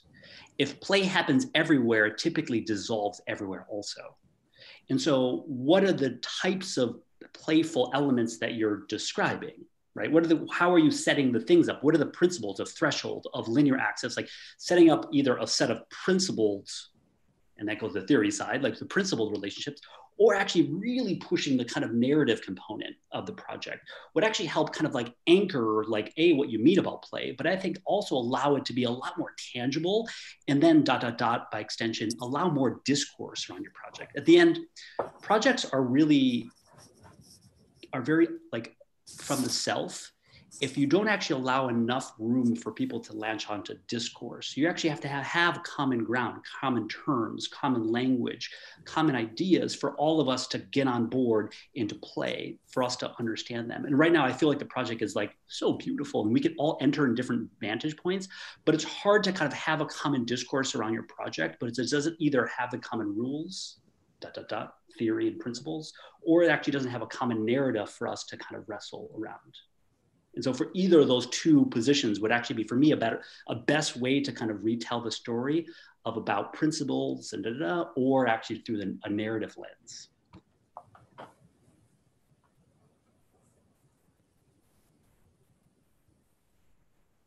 One thing I want to highlight about this last set of comments, I do think that Antonio did a wonderful job of clearly articulating one of the big challenges of doing, say, a socially healthy building, in the sense that the notion that there is a margin for somebody to cling to, it seems to me in most cases to be the only option, only because the kind of sympathy you described among Antonio is so rare. At least it has been in my limited experience, and that could just be a reflection of my lack of professional acumen, to be perfectly frank. But the notion that the building needs to kind of maintain a certain distance from prescription in order to be rich in that respect, I think is important. It's certainly something that takes a lot of humility to execute as well. And this is not a project that I would say has attempts to assume a kind of a position of humility with respect to the site or with respect to the kind of articulation we see in the project. And I think, a moment ago we heard some really poignant comments from Elie and Samuel about the kind of meaning of this level of articulation of project and its impact on its future as a kind of truly deployable idea. And from my point of view, this represents the core challenge that was in front of critics. Of course, I can't speak entirely for Professor Bausman, but I think that we largely see eye to eye that we were both eager to see a different future for this project, one different than the future of the work by authors and architects like Cedric Price, one where we simply said, well, what is a building that kind of assumes this level of whimsicality? Does it really have a place in the physical world that demonstrates how it's going to manage all these really important questions? And insisted that they produce the documentation that drives it in that direction. I think everybody would probably agree that there are three categories in which the documentation would fall into, and it's that latter one perhaps the firsthand experiences documented on the renderings where these really important questions get raised. I don't think anybody would really question the influence of the ideas of groups like Archigram and Cedric Price, but I find it hard to believe there'd be a lot of people out there would say that the real kind of physical ideas present in those projects are actually present in the built environment at large. That kind of whimsicality is very rare, and for a building to assume a position like this project has, I think the real breakthrough would be to find a way to execute it so that we do have that kind of lying around out there somewhere to engage in a way that is as positive as the kind of attitude and ambitions of this group here. So.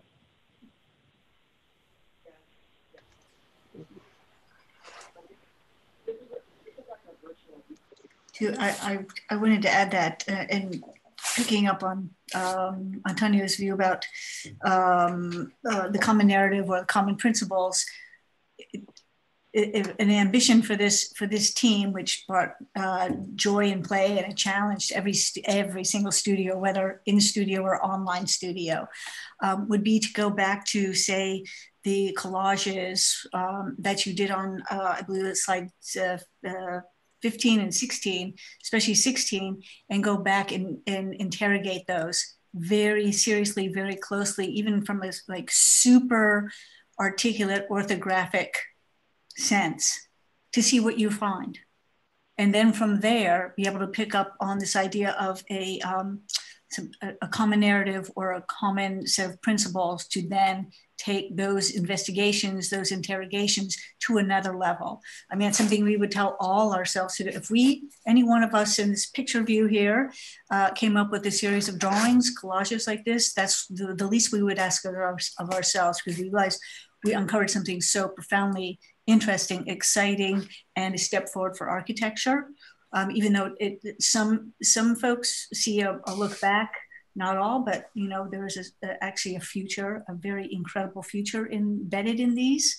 So it really isn't come about you as young architects joining us to go back and interrogate those and show us where we're going. I just find them profoundly optimistic and revelatory. Congratulations, Suzy, Tyler. Thanks. Thank you. Thank you. Thanks for all your hard work.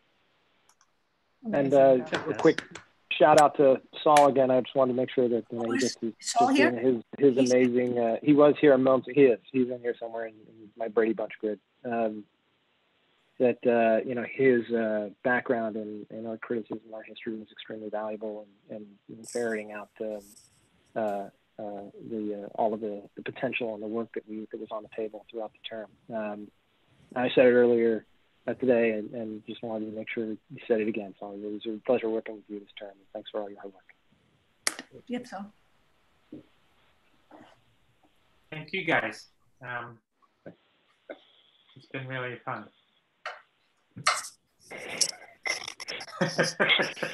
So that it has. Right.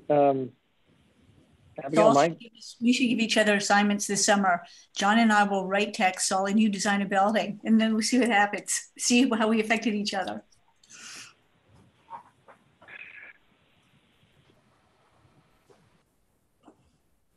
You don't want me drawing anything, I can guarantee you that.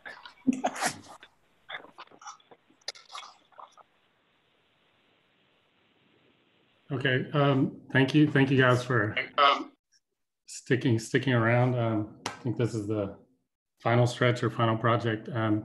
I'll just quickly introduce our section and I guess Hazel and Ying's project. I'm Michael Szivos. I teach this section with Abby Coover Hume, and our HMS faculty is Ashley Simone.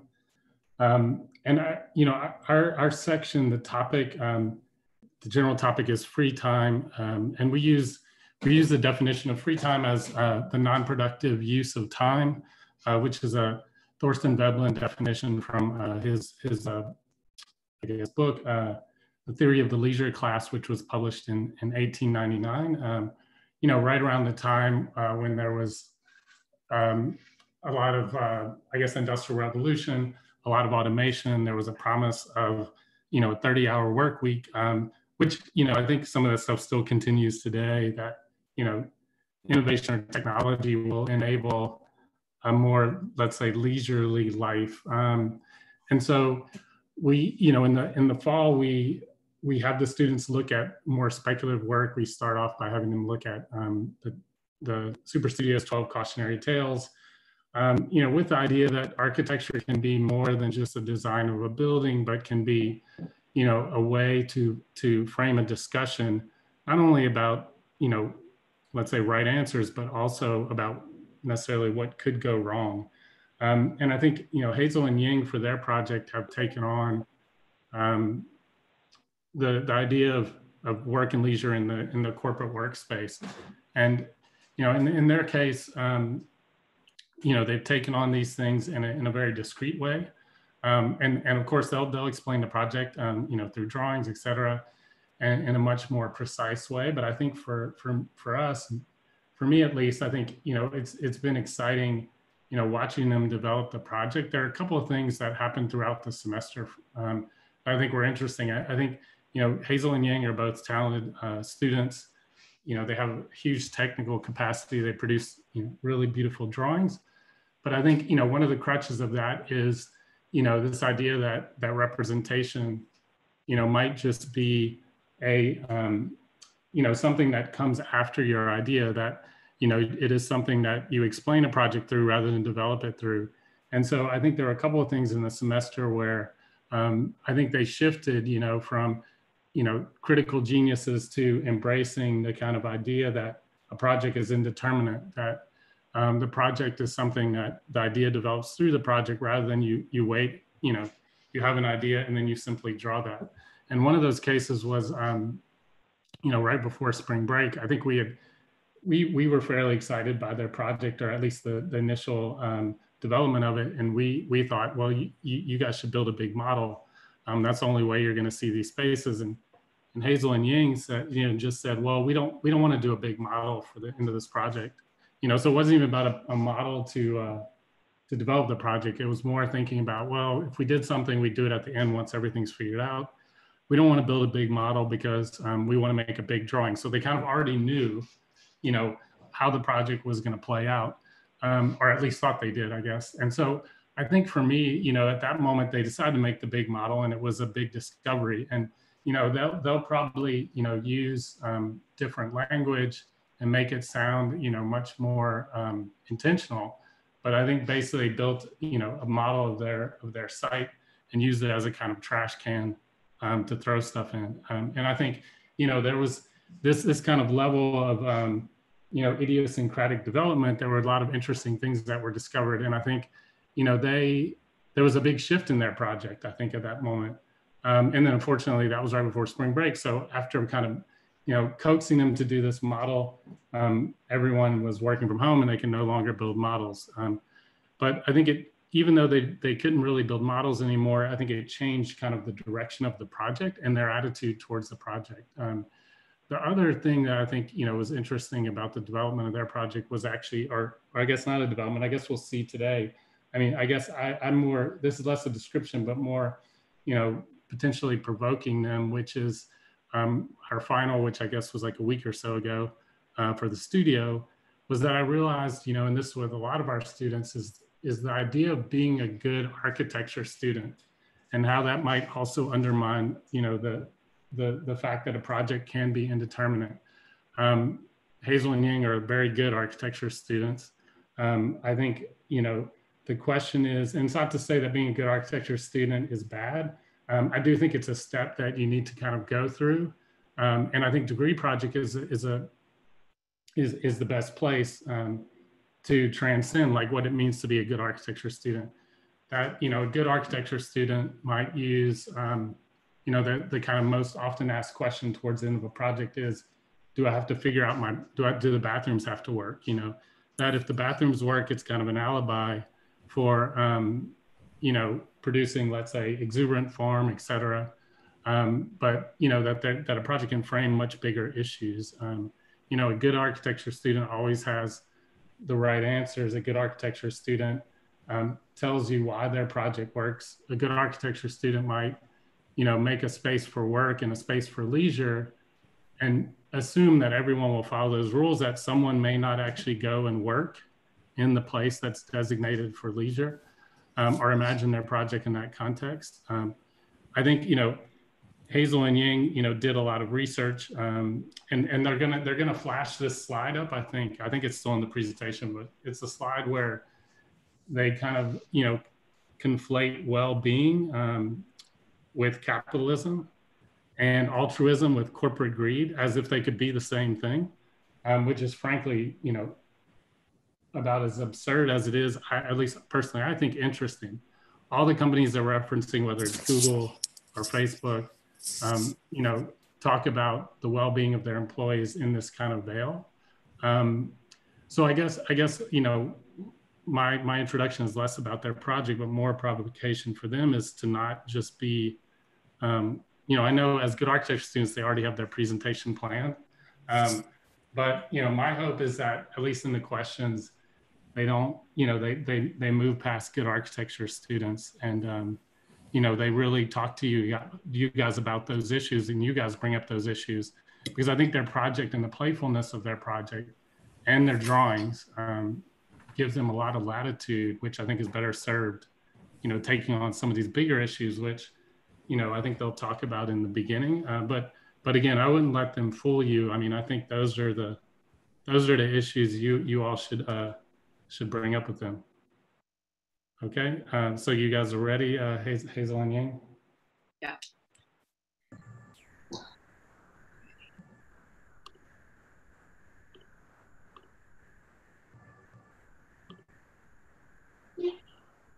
Okay, so hi everyone, we're Hazel and Ying, the founders of Perkspace. So Perkspace addresses the idea that office architecture needs distinctive boundaries between work and leisure in order to foster a healthy relationship between corporation and its employee. We have seen corporations like Google have designed those really fancy but kind of superficial blend of work and leisure in their open plan offices. Those are really cool, but we decided to be boring and go back to the basic, which is to design cubicles for the office workers. So we started this company called Perkspace last year that makes alternative cubicles in service of conflating the boundary between work and leisure. And these are our best-selling cubicles that offer a wide range of options that we created from last year's research seminar. Every cubicle is different. For example, our Cube 1.2 features a jacuzzi inside the cubicle. It is pretty popular among the office workers. We also have active cubicles, for example, a trampoline inside the cubicle. And this is a lounge cubicle accommodates long-hour workers' position. We have also put some tropical palm trees inside cubicle. We then look at Alan Wexler's work, How to Build a Digital Brick Wall, which uses a mouse made of brick to build a brick wall on the computer. And it provides another way of thinking through extreme littleness and the use of material. From that, we want to create our own version, which is how to assemble a non-working desk. So this desk has tumbling surface made of ceramic pieces, which we aim to destabilize workers' routine in the cubicle and give them a hard time to work. So after designing those cubicles, we decided to build a headquarters for our company. Perkspace's new headquarters is located inside Ford Foundation.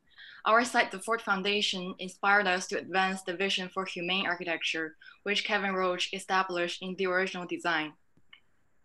We want to express the same mentality of our cubicle design in the new headquarters, which is the use of discrete and individualized volumes. Last semester, we researched on the concept of absurdity, which we defined by the coexistence of contradiction in the modern corporate culture. The contradictions we want to explore in Perkspace include altruistic public space and profit-driven space to observe customers, customization and standardization, genuine concern for employees' well-being and corporate greed.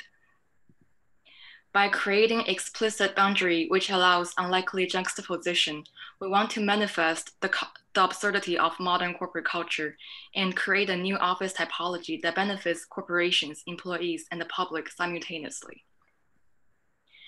We also aim to rethink the process of design and production, contrasting to the diverging design and production process of traditional design companies such as IKEA. Perkspace creates an ecosystem of design and production programs, where design studio, prototyping room, showroom, and distribution center are located in the same building and interacting with each other, resulting in better design of our products.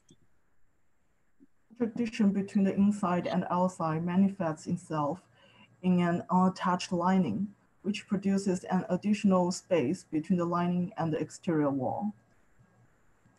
So we look at Venturi's idea about inside and outside in complexity and contradiction as a lens to define contradiction architecturally. We look at modern architecture cases such as Maurice Store and Villas Wall, which both shows a contradiction between the inside volume and outside bounding box or boundary. The project thus departs as an infill project inside the bounding box of Ford Foundation. In order to disrupt visual continuity between the atrium and the floor space, we explored 6 options of filling the atrium. And after observing the results, we decided to utilize the strategies that create the richest layer of in-between spaces. So in contrast to the traditional stacking program boxes organizational strategy, we decided to toss all the programs into the middle and preserve the original floor space. We want to contrast large companies such as Google's strategy of inserting leisure space inside workplace to conflate the boundary of work and leisure. And we believe architecture with distinct boundaries between work and leisure provides employees a sense of clarity and control of their time and action during a workday. So our tossing strategy started with volume selection, considering ideas about volume quality and its potential program.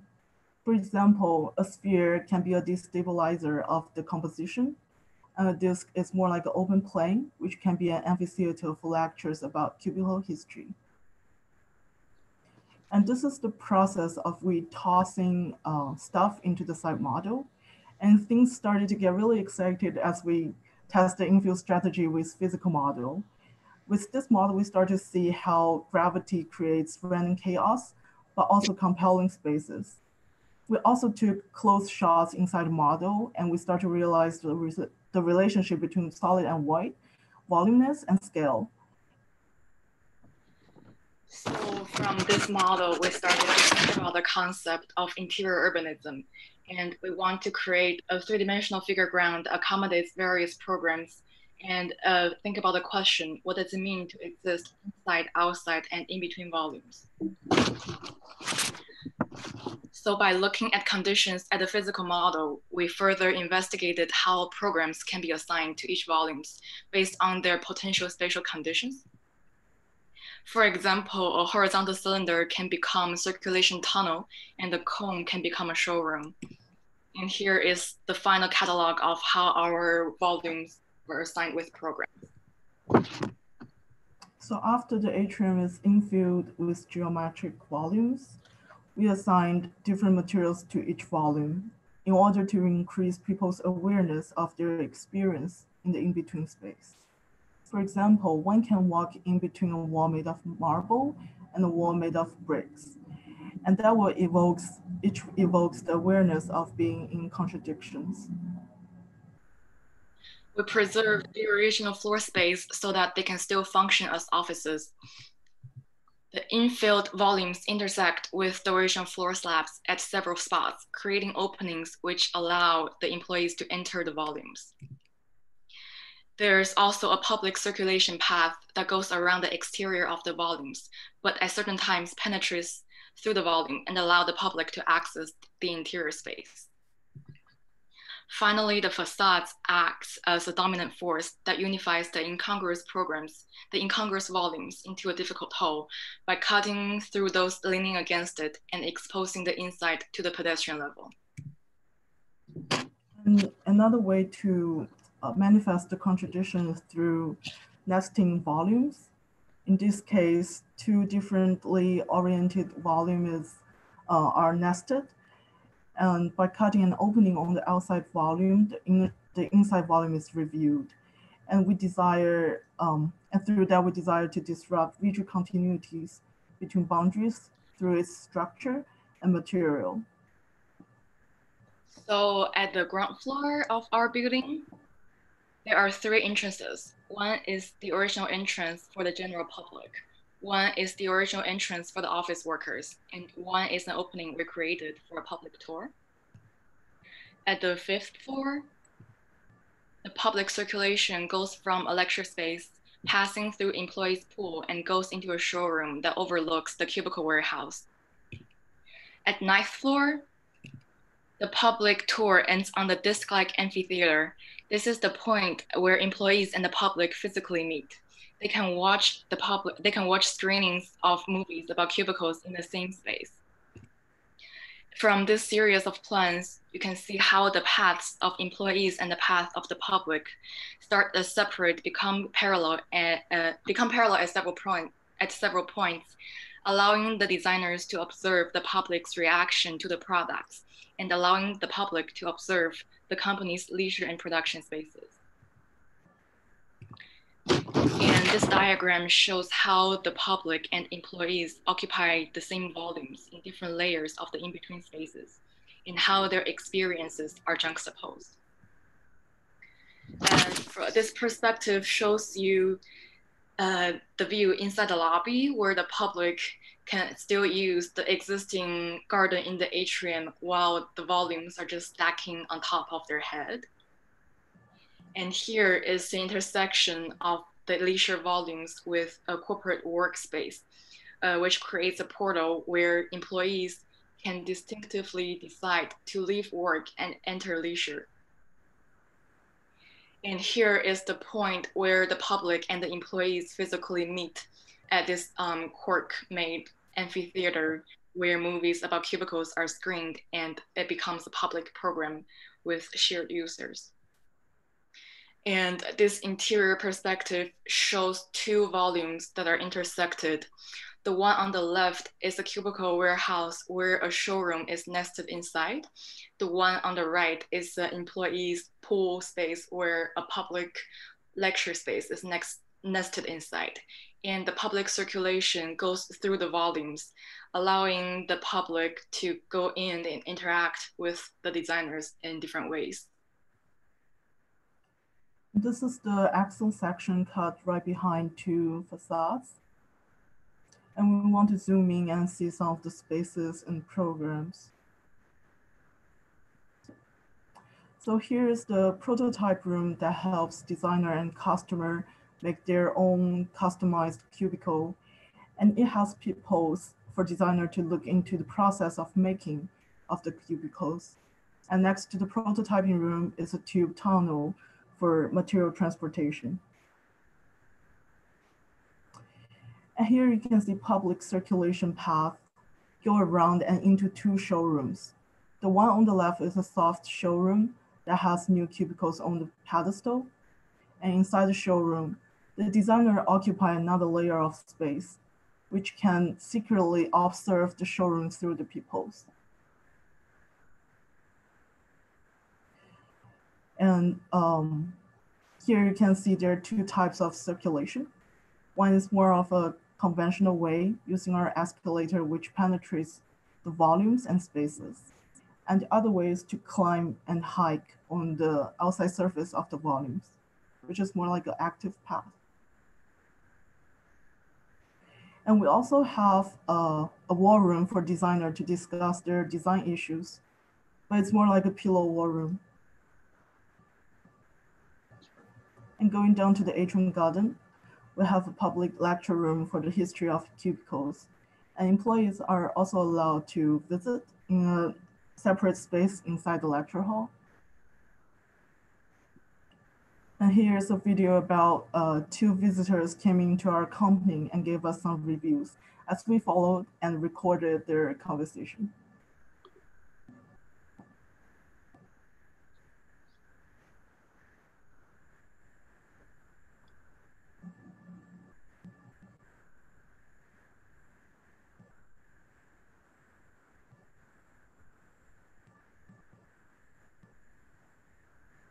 I don't know if you guys can hear the sound of the video. I can't. I don't know why. Let me try again.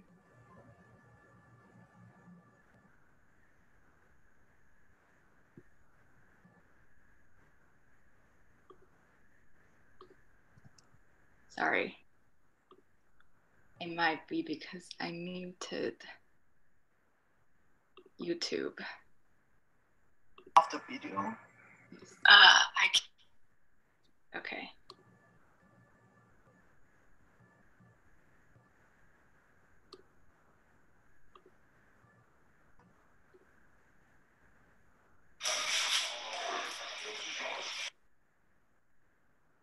It should work now.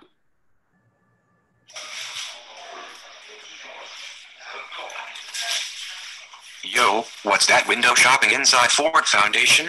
Is that a jacuzzi inside a cubicle? I love it. It's Perkspace, an office furniture company. They make really cool cubicles. We should check it out. It looks like they have some wacky shit in there.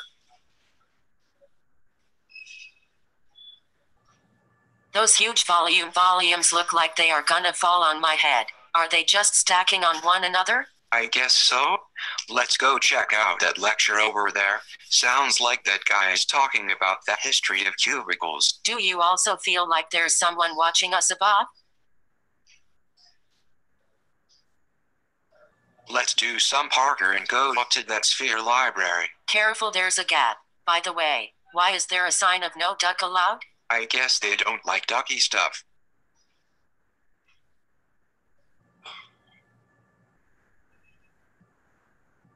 Yeah, I heard every cubicle they made is different. Let's go check them out in the showroom. Those look so fun. I want to have one for my office. You know you can talk to one of the designers to customize your own cubicle in the prototyping room.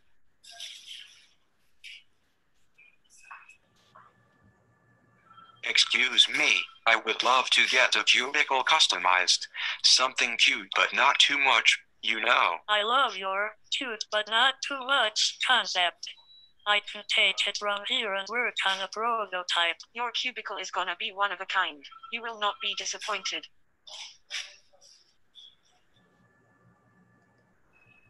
I'll wait for you at the amphitheater. The cork seating is really comfortable and they are screening playtime. Cool, see ya. Watch out from that guy behind you with the crazy card.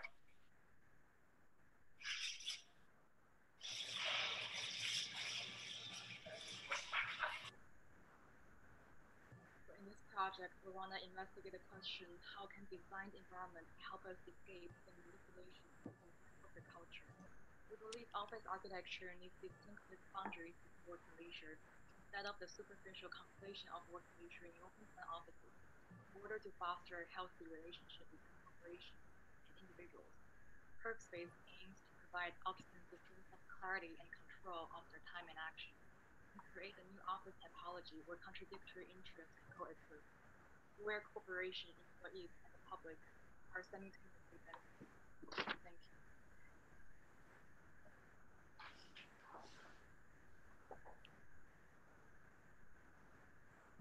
I apologize. Maybe it was just me. I couldn't hear the end of what you just said there.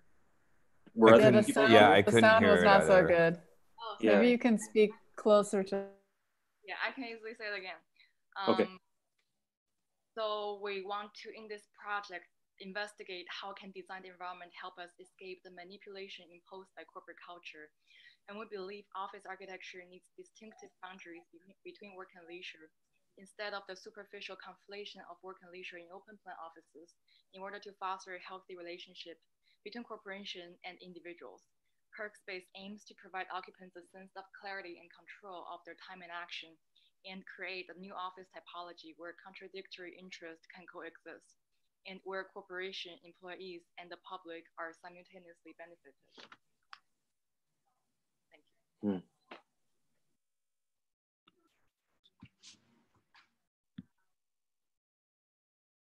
Look, I mean, I think it's a beautifully presented project, and I love at the end the video. I think that was you know, amazing to see it towards the end, because it gives us a sense of like how and someone might occupy or use that space. So this is like, it's a facility for making cubicles, right? Yeah. Okay. So it's amazing on so many different levels, because I think it like tangentially starts to look at how we might change the way that we work post COVID-19 in a way where cubicles we see are obviously going to go away. And the type of way we work in a big city is also going to radically change. But the interesting thing about this is that, you know, these could be designed, specified, and then tested in this amazing kind of factory, like a factory-esque like kind of redefinition of the typology. But it would be interesting to like play out your narrative even further, you know, that you could be shipping out discrete cubicles that are distributed throughout the globe that allow companies to be cohesive, but you don't necessarily need to be in the same space as the company. So there's like a speculative thread here that it's quite interesting. But I love the sense of play and kind of pushing through different modes of representation, you know, and to get at these kind of really unique spaces, forms, occupation of those things.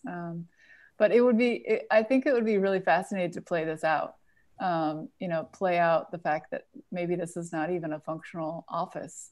It's more of a factory model of testing and shipping out to distribute work outside of the city, or a space that someone could work and connect to an office, but not necessarily have to be in the office.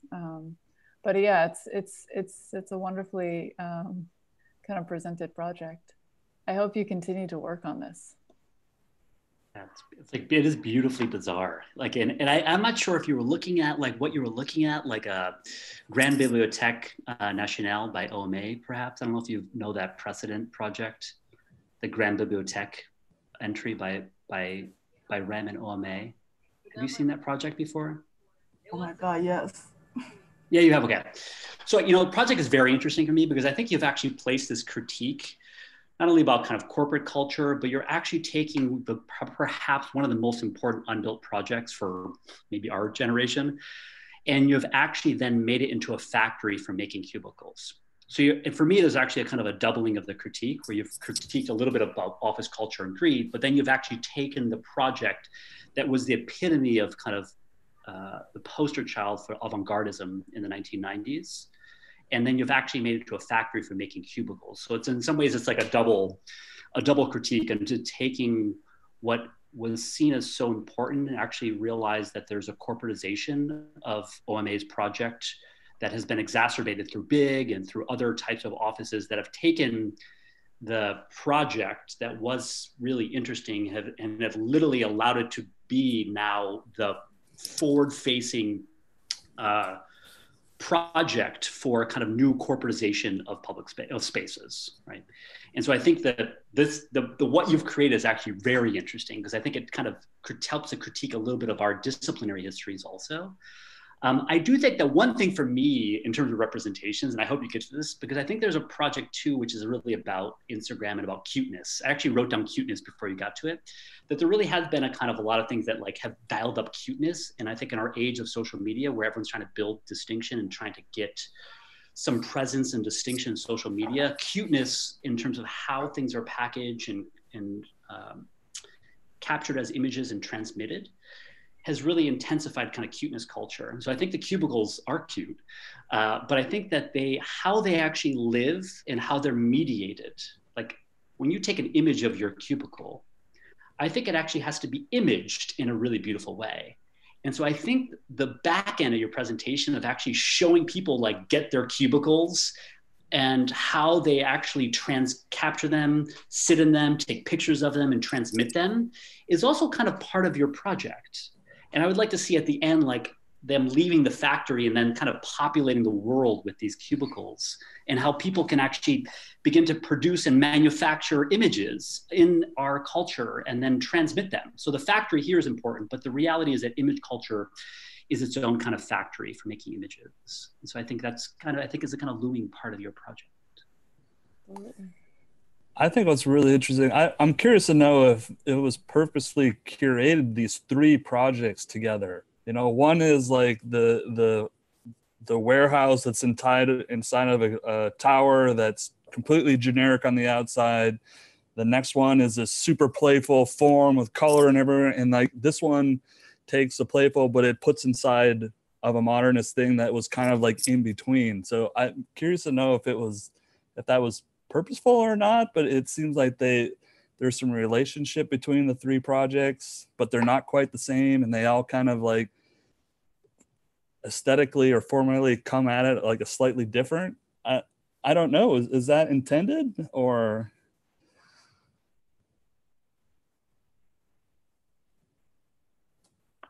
We want to know too. Yeah, we don't know. Jason Lee can only answer that question.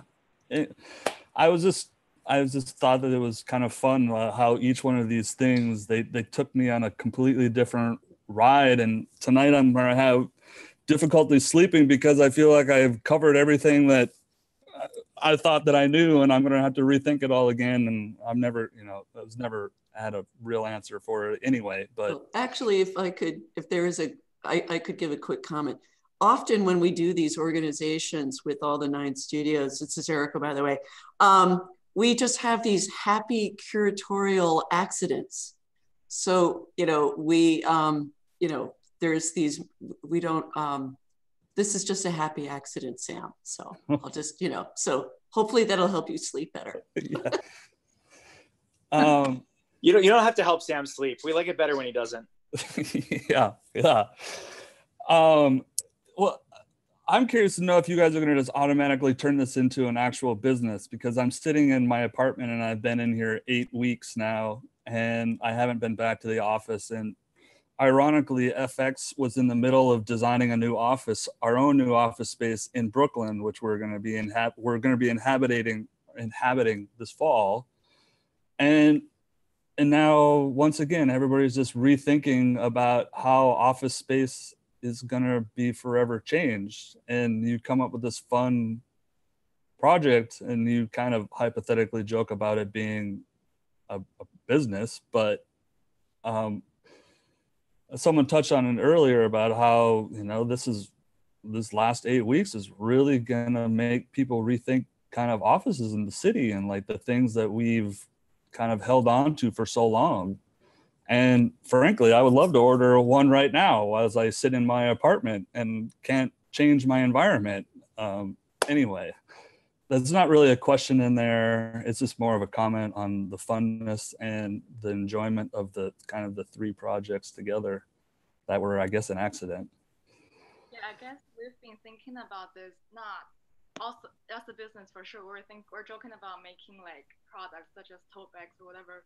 But it's also very important that it's like sited inside of a public space. So there is this like on and off period where if the employees are not in the office working, if maybe the public can take over this whole thing, and between the 2 groups are very essential to this project. So I guess the business side is also enhanced by the public program quality that we're aiming to create. Then I would throw out there that actually the design of the enclosure is really key. And so I think, everyone's kind of playing with virtual backdrops now that we're like all in Zoom land all the time. But if you talk about the cubicle in our, now. I'm partying. Yeah, exactly. The cubicle, the boundaries of the cubicle. I don't know if you've ever seen like a selfie museum. Have you been to selfie museum before? A selfie museum? You know what I'm talking about? A selfie museum? Where you go to these spaces and you take pictures, and there's these really kind of saturated backdrops that are really kind of interesting ways to take pictures of yourself and transmit them. I would think that the enclosure of the cubicle itself would actually do more too, because you're placing a kind of objects and things in them, but you can imagine the cubicle, the surface of the cubicle, playing with the way that we Zoom, playing with the kind of like contemporary ways that we look at each other and what the backdrop of that cubicle is and how it can actually begin to communicate different things and do different things. And that could also be, I think, an important part of it. And because in some ways the cubicle backdrop is always so homogenous, it's so corporate, but a way for people to actually begin to play with that, exactly the way people are playing in Zoom land now with all their backdrops. There would actually be a reimagining of the boundaries of that space too, which I think is also a kind of great opportunity. So, I mean, selfie museum is the first thing to come to mind about how saturated that surface is and how it's playful.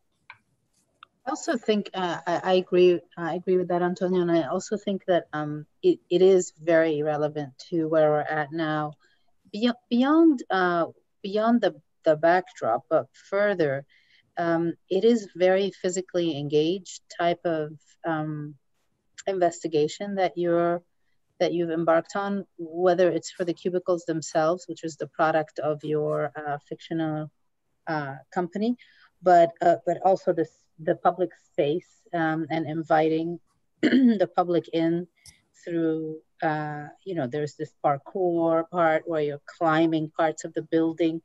And there's a real, where we normally, when we go to our office and we sit at our desk, it's very codified, the way that we sit and how we operate, and our movement is very dictated, and the architecture as well as the furniture design describes that, right, and prescribes it.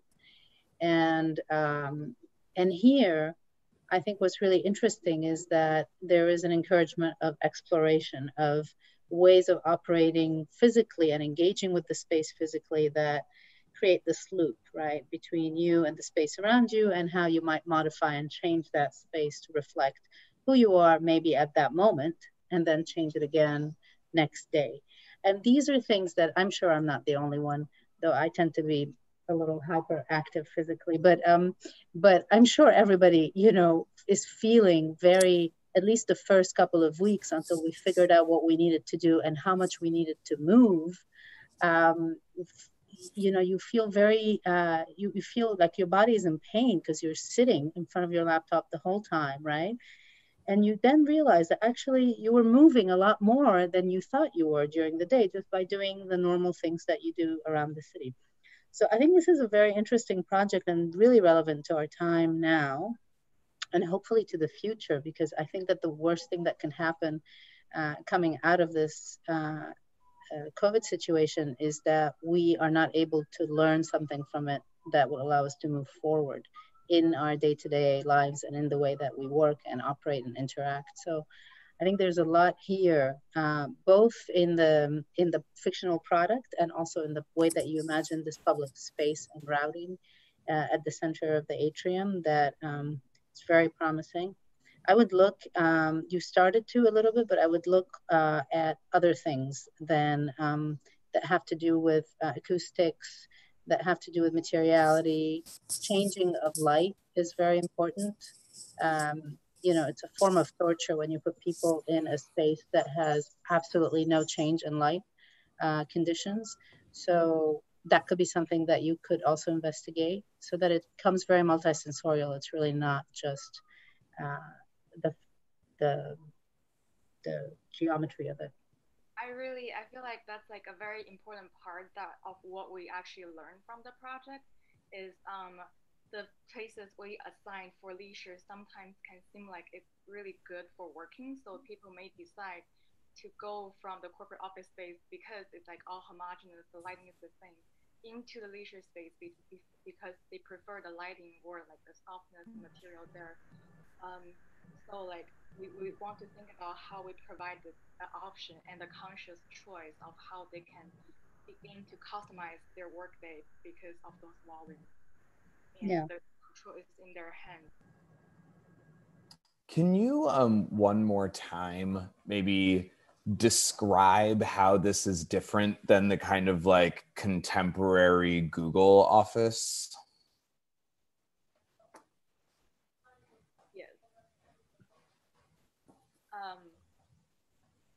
I think it's very important. We started by looking at those corporation slogan of how you begin as an individual, but you come into our companies and begin part of a whole.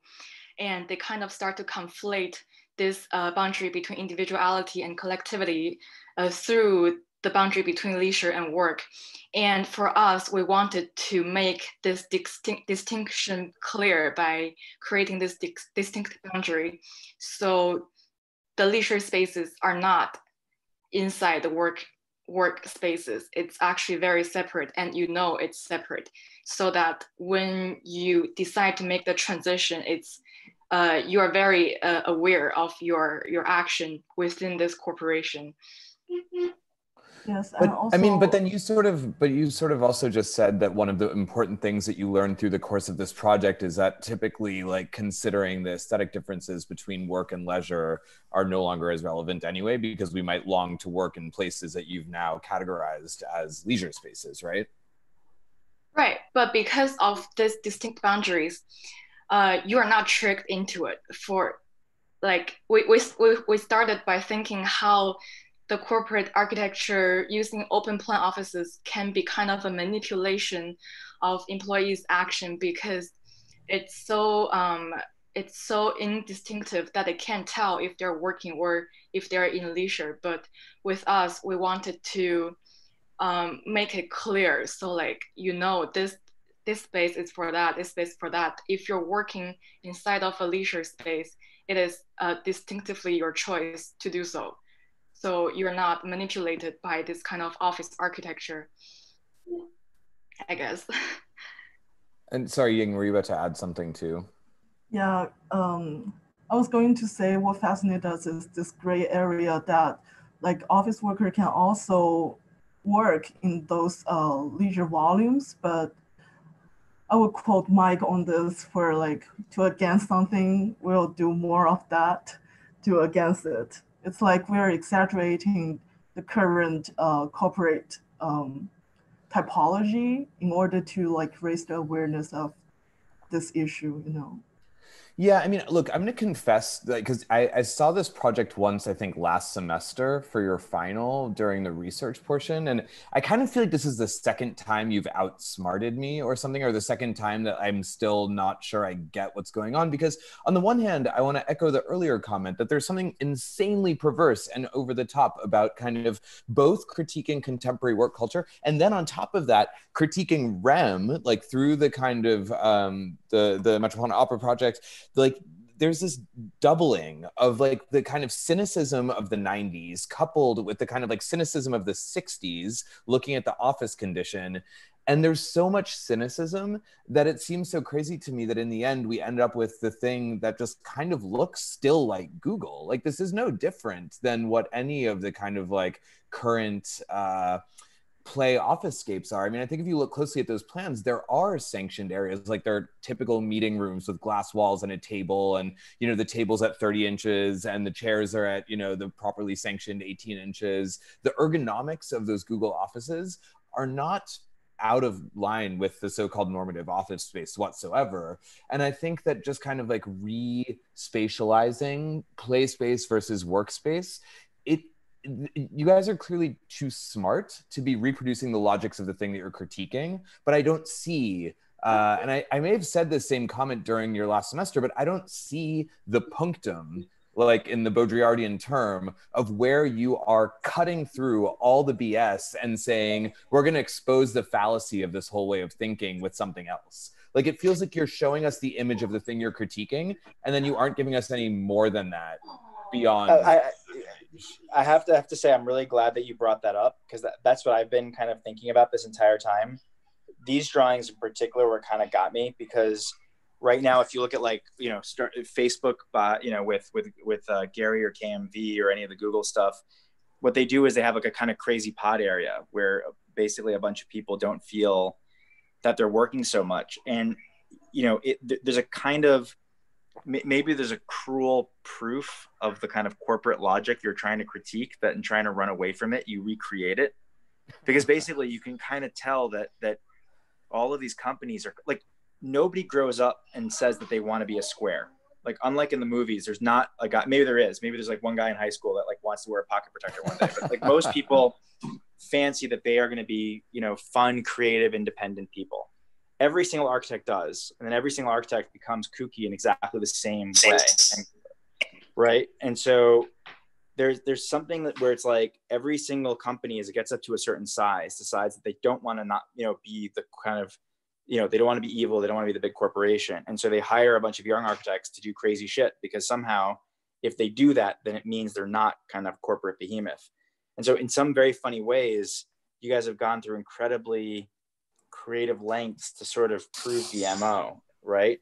And I do want to say that while saying that, it's really creative how you did it. And the thing that I kind of delight in on this project is the way that you treat the Ford Foundation or the cubicle, the two different scales, as the found condition.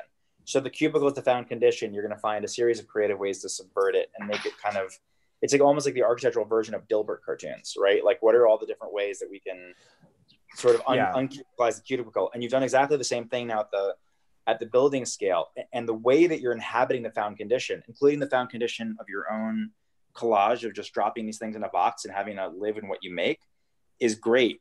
But I guess if we accept the sort of actual analytical critique as the main driver of your project, rather than just the sort of formal play, I find myself almost dismayed because I'm like agreeing with everything you come up, you say at the beginning, and then turning around and kind of like you, I don't know how to pronounce it, Jaffer or Jaffer. But, Jaffer. Jaffer, I come to the exact same conclusion, which is, oh my God, they've succeeded. And like Google would buy this, like Facebook would buy it. Like this would be great.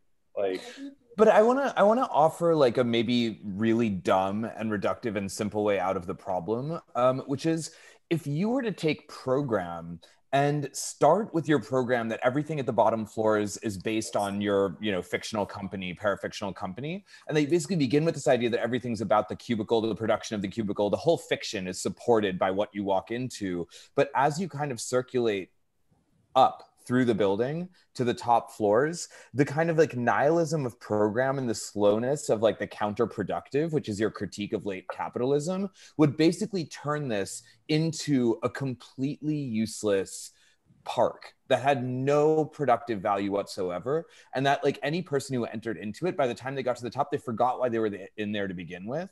And it would actually just be a company whose very basis was to make you forget the reason the company existed at all. And so by the time you work your way through its machinations, you basically come out the other side and it doesn't matter. It doesn't matter where you are. It doesn't matter why you're there. It doesn't matter what you came in for. It's like taking Victor Gruen, if you guys reviewed the Harvard Design Guide to Shopping through this project, it's like taking Victor Gruen, the idea of like working your way through a mall in order to experience as much capitalism as possible, and instrumentalizing that as a tool through which to attack the very thing that you're critiquing, right? Which is to say that like, if we assume the office has some productive value, let's create an architecture that's so convoluted, that's so kind of extreme in its affect, that like in the end, you have no idea what it is. And that becomes the actual mechanics of your company. I mean, to me, like that's like a really dumb off the cuff idea that I'm just saying like in looking at your project, but it does, like that's the type of outcome that I would sort of want to see in a project like this. Not my idea, but the idea that you're taking the thing and you're really like putting it through a machine, attacking it, stripping it of all of its power, and then giving us something that elides. It's like a project of elision, right? It elides any like coherent or stable reading. I feel like I just want to respond by saying that some like corporations such as Google and Facebook, they kind of create this kind of exclusivity that's essential to their collective identity. Like, oh, you're in Google, so you can enjoy this amenity. But by injecting public programs inside there, you're kind of denying that identity creating by these corporations. And I feel like 50% of the programs are actually not the office, but public. But you're not actually making it a public space. Like, I would then respond to you by saying, look at the history of POPs, right? Look at the history of like a privately owned public space in the city. There's an incentive program across New York that basically forces corporations to open up parts of their offices, usually like a plaza at the ground floor, for public use. Like, sure, you're three-dimensionalizing that and you're bringing that up, you know, you're creating a more sectional experience, ironically, given that you're looking at the Ford Foundation, which already did that to begin with. But basically, like, that model already exists. And I think that by sanctioning spaces by your own admission as being very delineated, like this is public, this is private, this is leisure, you're not actually turning any formula on its head. You're reproducing a problem that frankly started in the 80s, which was to say that like corporations are responsible for giving the public space. And that gives them also the power to regulate that public space, thus rendering it not public at all, but simply like an act of faux altruism. But maybe the public here, I mean, now I'm just going to keep going to this slide, actually. Thank you. Oh, sorry, this is my 3-year-old again. Yes, it is. I think the Hen did a factory for Volkswagen in Dresden called the Glass Factory. And the idea is that if you're going to buy a car there, you know, it's for the Phaeton, which is like their luxury line. You show up, you get taken around the factory. Like there's this whole dog and pony show for you. And, you know, where you can kind of see how the sausage is made. So maybe the question here is less that this is somehow subverting the idea that these sort of pop-up pods or these sort of, you know, creative breakout spaces exist. But the innovation here is the idea that this actually becomes a form of entertainment for the consumer. It's not actually challenging how the offices work, but actually how people shop. That, you know, like to go on the idea of the kind of Gruen notion, that the innovation here is, you know, imagine, I don't know, Google users actually have to go to Google, but it's like you know, you could go to the IKEA offices, or you can go to Knoll's factories in Michigan, or Knoll's corporate offices, and actually kind of have that sort of playground experience. So the publicness of, you have to pay to play. Like, again, the subversion here is that the publicness of this is that in order to gain access, I have to buy. I have to have a cubicle in mind that I'm going to purchase. But I guess, yeah, that's kind of part of how we started thinking about this absurdity concept is, for example, IKEA's showroom. The showroom is actually a public space. You don't really have to buy stuff to be, but there is a motive that's hidden behind it, that is like a profit-driven space to observe the customers. So there is this like inherent absurdity in our reality that those contradictions are coexisting inside of one space. So I guess we wanted to express not really like preferring one or another, but how they are just both there. I would be very careful about what you call public, though. I mean, I hate to like go, I don't know, super lefty on this conversation, but like, you know, IKEA is not a public space. They are a private corporation who's allowed to say who can enter their building. Like, you might very well be able to enter an IKEA and sit on a bed and not be harassed, policed, surveilled, or kicked out. But a lot of people can't claim that same level of publicness. Like, when private corporations own public space and operate public space, they're able to do whatever they want with it. And to call it public is a deep, deep problematic fallacy. So I don't know if you read like Mike Davis or David Harvey through this semester or this year, but I would really like look into authors who like talk about where and how public space is governed, policed, and sanctioned. I'm not saying this is all, by the way, like I love your project deeply. I'm like so on board with the research. I think you're like the cubicle diagrams are brilliant and amazing. And I'm only responding this way because I want to figure out how the project can achieve its kind of setup.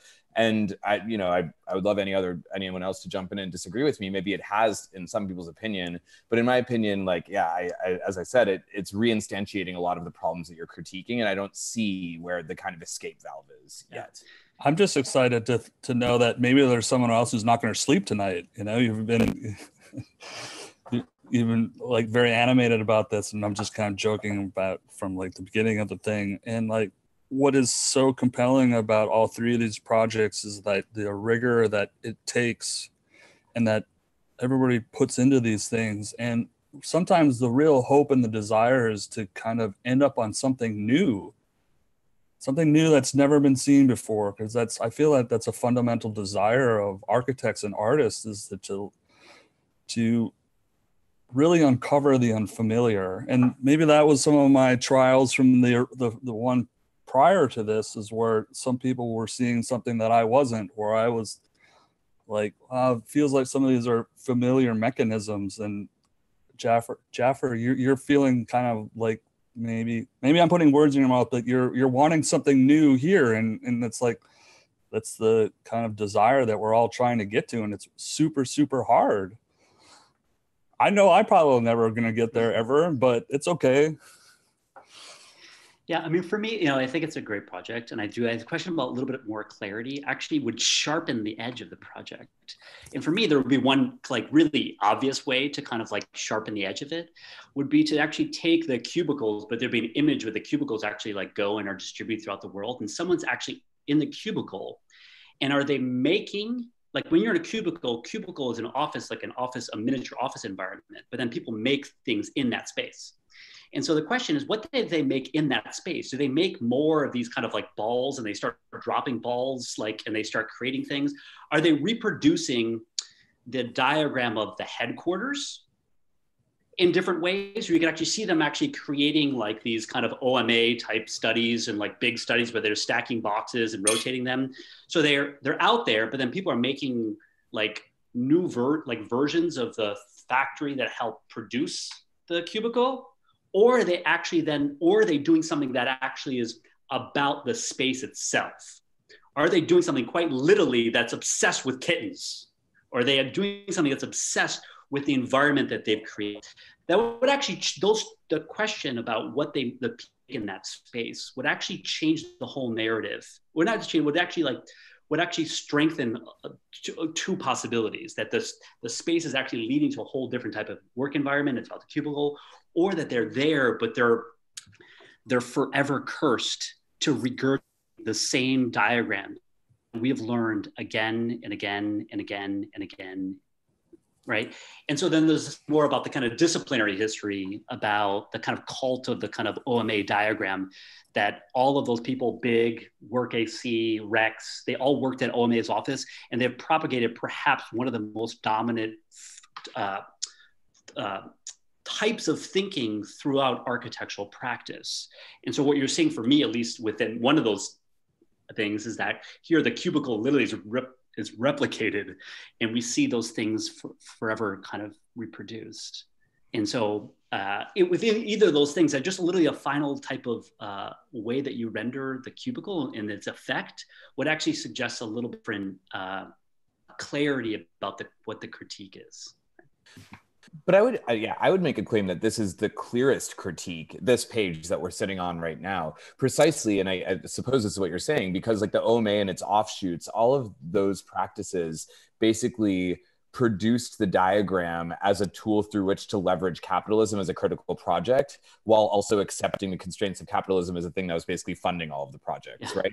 And that's why, like, to me, this is like fundamentally a kind of nihilistic project, and why like this slide in particular is so much smarter than any OMA slide, because it admits to the kind of like fallacy of the cuteness of the diagram and renders it so absurd that it just becomes completely meaningless. And that's like where I see the power of the project existing. Right, you've gone so far, like you've gone just to cuteness, like forget big. Like, I mean, like there's OMA, and in the world of the diagram, like really accessible, digestible, easily consumable diagrams, and there's big, but you've gone like way past it to such an absurd point that actually becomes a mere reflection of critique back on the whole project. Exactly. And that's why Sam, to your point, like I think that's where the newness of this project is. Like that's where it actually like achieves something totally kind of amazing. But then we return to like the problem of OMA, which is basically like, oh, well, we have a client, and now we need to make this factory, and the factory is going to house workers in this way. And somehow it's like you got here, and then it kind of pulled back into like the OMA project. Not to overstate it, though. OMA wasn't sorry about that.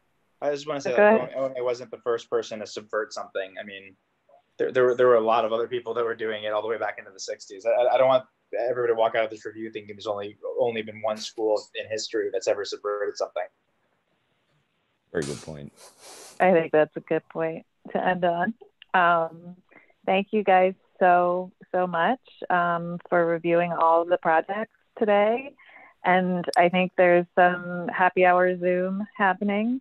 If you'd like to join us in congratulating our students. And Hazel and Ying, amazing project. It's been a great year working with you guys. Always thought-provoking, and it was a great conversation. So thanks, everyone. Take care, and maybe we'll see you in a minute. Bye. Thank you. Bye. Bye, everyone. Bye. It's good to see you. Bye, guys. Great job. See you in a minute, Elie. Bye.